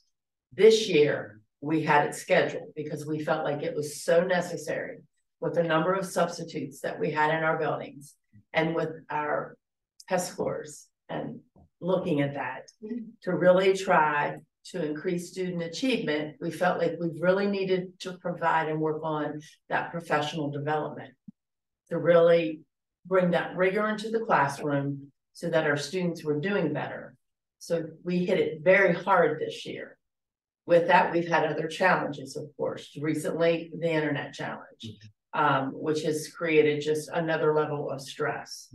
So in this calendar, looking forward, we still have those professional development days. We're looking at allowing the morning to be used how the principal wants to use it. Whereas before we had it very structured. So the principal might have a principal's meeting and we'll say, you can have your principal's meeting, but then the rest of the morning, the teachers need to be able to do what they need to do to get done for the week of school or for the month of school. Then in the afternoon, and we could change the schedule, maybe we'll do ours in the morning and they have the afternoon. They would have their professional development that we're working on, that is our county initiative, which is going to be rigor and co-teaching and improving those test scores and supporting students and teachers. And we would have those professional development hours still. Now, we don't have built-in teacher work days, and I think teachers thought that's what this was, because years ago, and I was a principal for a long time, the county used to have professional development days. They did away with them, and they said, this is the principal's day to do professional development in your building. So it was up to the principal. I can tell you what happened. Everybody was wondering when are we going home early? Now, we didn't have the problems we had then either. And some, schools let out early, some had professional development, some didn't. So coming in after COVID and looking at our achievement, the department decided we really need to focus on who are we, where do we want to be, and what's the most important thing we're doing, and that we need to look at. Student achievement and reading and math. Okay. We have some schools with a number of permanent substitutes who are educated people, who are smart people, who've never been in a classroom. How can we make sure that those students are trained, that those teachers are trained, and our students are getting the best quality education they can? And that was through our professional development. And that's why I said we hit it really hard this year. And we did. We worked really hard to provide every opportunity for those new teachers to be able to say, oh, this is how I do this. This is what is best for kids. This is what the Berkeley County School Literacy Model is. With that, we also gave them playbooks, which were just references, very short references that any person who could read could look at it and say, oh, this is a model for how my reading class should be, or this is a model for how I should be teaching math. And then we focused on providing more development to build on. So that's how we are thinking this through. It is a lot, and I'm not saying it's easy, but when you look at learning loss because of COVID and everything our county has gone through and other things as well, we've had, I think the last 5 years in education have been very challenging and have changed greatly. This is the approach that we took. And I feel confident that it's a positive approach. We can back off a little, but I can tell you without that professional development, with the number of perm subs we have in our buildings, we're not going to see student achievement. We're going to raise it a little bit. And we have our veteran teachers who are outstanding and are working very hard, but it takes everybody. And being able to, collaborate and plan together is really important, and they're subbing. And I understand that as well. So that takes that piece away from it too. However, we do have opportunities, and I know they're exhausted, but we do pay them if they want to work after school. And a lot of principals and teams have gotten creative and will plan after school together, and they get paid to do that. So they are compensated. It is a longer day and more work, but it does give them an opportunity with some compensation to do that. So I guess I have another question, because I know this gets brought up all the time. it's still calendar related. Okay. Is the mandatory trainings that staff have to do. Well, that's on the Safe and Supportive Schools, the website. Just asking, is that usually done before or is that done that first week? I can't, try to remember. Yes, they were given opportunities during the first week to do it. To do all those things, okay. Yes, but it's a lot. Oh, yeah, I know It's that. a lot, but it's required. Those are required Yeah, trainings required, every year, yes. and we all have to do them. I mean, everybody in the school system has to do them. And they're turned on before school even starts. Yes. But that is good to remember. Yeah. Okay, we have a presentation. Do we have any more questions about the calendar? Maybe we've got a lot of questions about the year, about the calendar. Okay, I need a motion to approve the draft C of the 23-24 school year. So moved. Second. Second. A motion by Ms. Power, second by Ms. Long. Discussion on the motion. All those in favor of the motion signify by saying aye. Aye. Those nay. Ayes appear to have ayes who have declared the motion adopted unanimously. Dr. Schooley, thank you, Ms. Cook. Thank you. Good evening, everybody. The personnel actions that you have before you this evening that are dated for Monday, March the 6th, 2023 are as follows. We have 6 new coaching appointments. 1 is paid, 5 of those are unpaid. We have 1 ratification of a suspension and termination of a coach on line 8, and that's Jennifer Baker. We have 4 coaching resignations, 1 new extra duty assignment, 1 resignation of an extra duty assignment, 3 new healthcare appointments. On line 18, we have a ratification of suspension termination, and that's Kathy Calkins. We have 4 professional resignations, 1 revised resignations with the date that has been determined. We have 7 new professional retirements to qualify for the retirement bonus by the end of the year. 1 administrative reassignment, 8 service appointments, 3 corrections to previous appointments there. And we have 4 changes of assignments of service personnel. We unfortunately lost 1 employee at Spring Mills High School last month.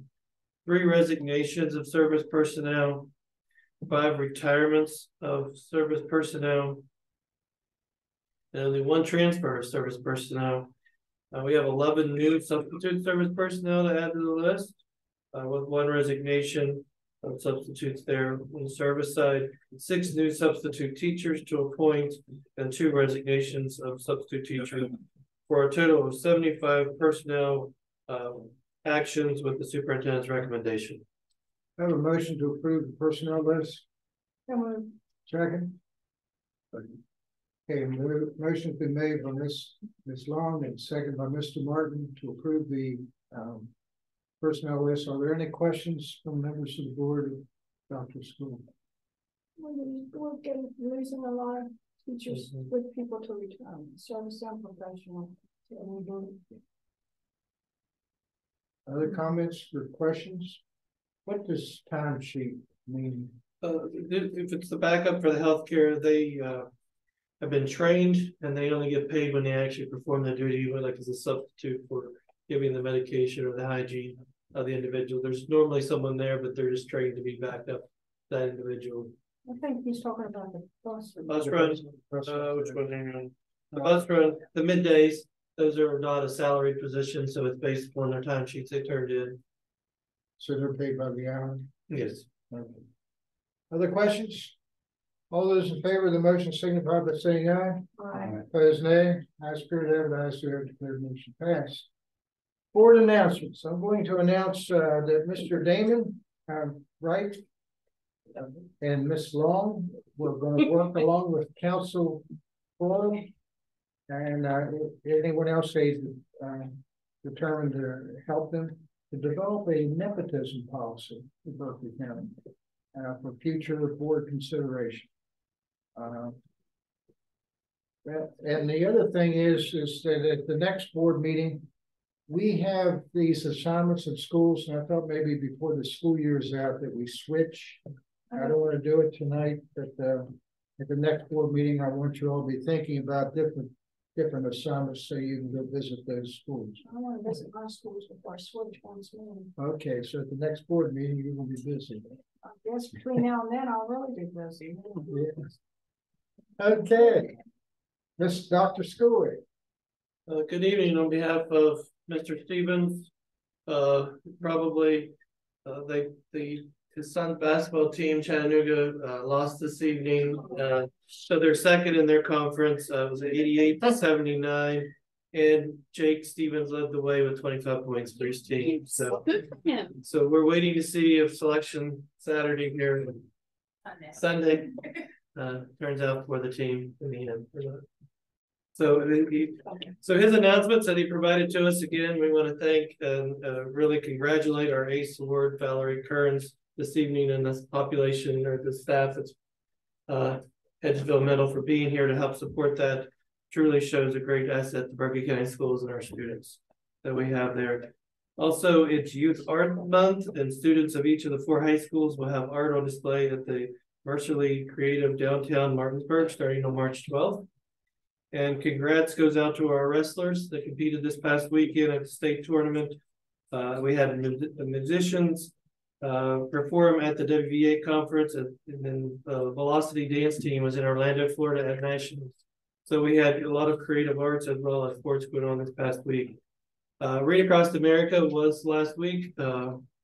We had guest speakers within our schools coming in to celebrate Dr. Seuss' birthday with this traditional event that was sponsored by NEA over the years, and many things there. Also, you heard a little bit this evening, I believe at one time, was the high school and engineering science fairs that was held over the weekend as well. Here you see some of our high school students who recently participated in that. They are in first place in today's science fair in Charleston for possibly spots of the International Science Fair and Engineering Fair in Dallas, Texas in May. And the picture there is Sydney Bostic on the left has already got her ticket to the National Science and Engineering Fair for a 2nd year in a row in Berkeley County, earning grand champion at the regional competition. And her project was in system software engineer category. Then Friday, we had Employee Appreciation Day all around, but in particular for our maintenance personnel on March 3rd. So you saw some of that of our social media posts there for our district. And then we want to say a big thank you to these individuals that were in and out of our schools. Joe and his team do a great job of keeping everything up and running. For these, the department's made up of carpenters, electricians, general maintenance, HVAC, and plumbers to keep the buildings running. Some maintenance members shared that they loved about their jobs. I love working in the school and seeing kids' smiling faces and knowing that I'm part of their education and keep them safe.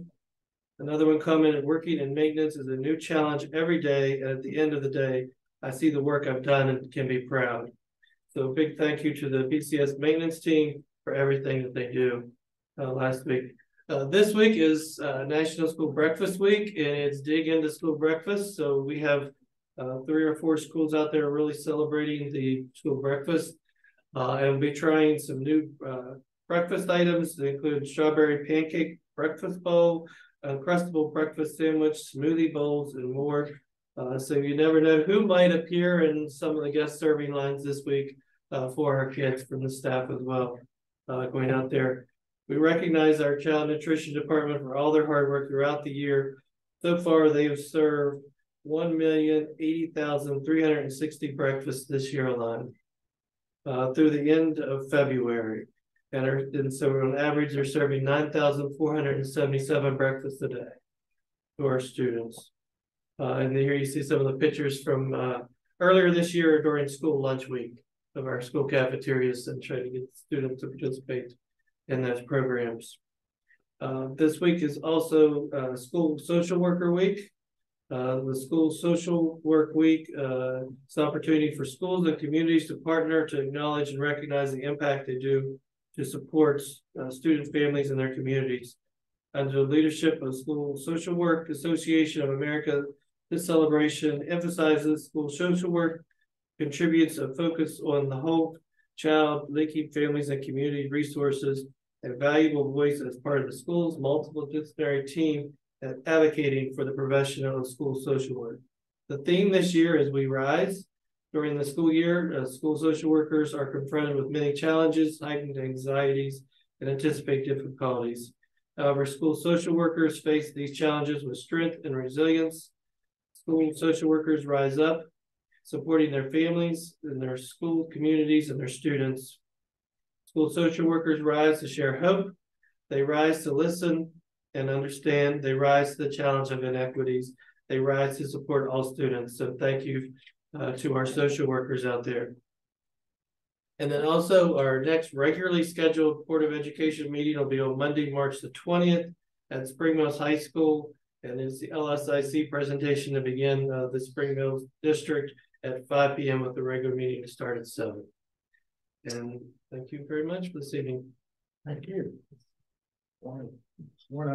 Last bit of business is I want to schedule a meeting on Sunday the 12th at 1 o'clock. And that meeting will be in the superintendent search process to develop the format questions. We take a preliminary view of any resumes we have. We also have to take action on a late application, and we'll do it at that meeting. And the meeting will be at 1 o'clock, and we're going to try to schedule it at Holiday Inn in a room up there.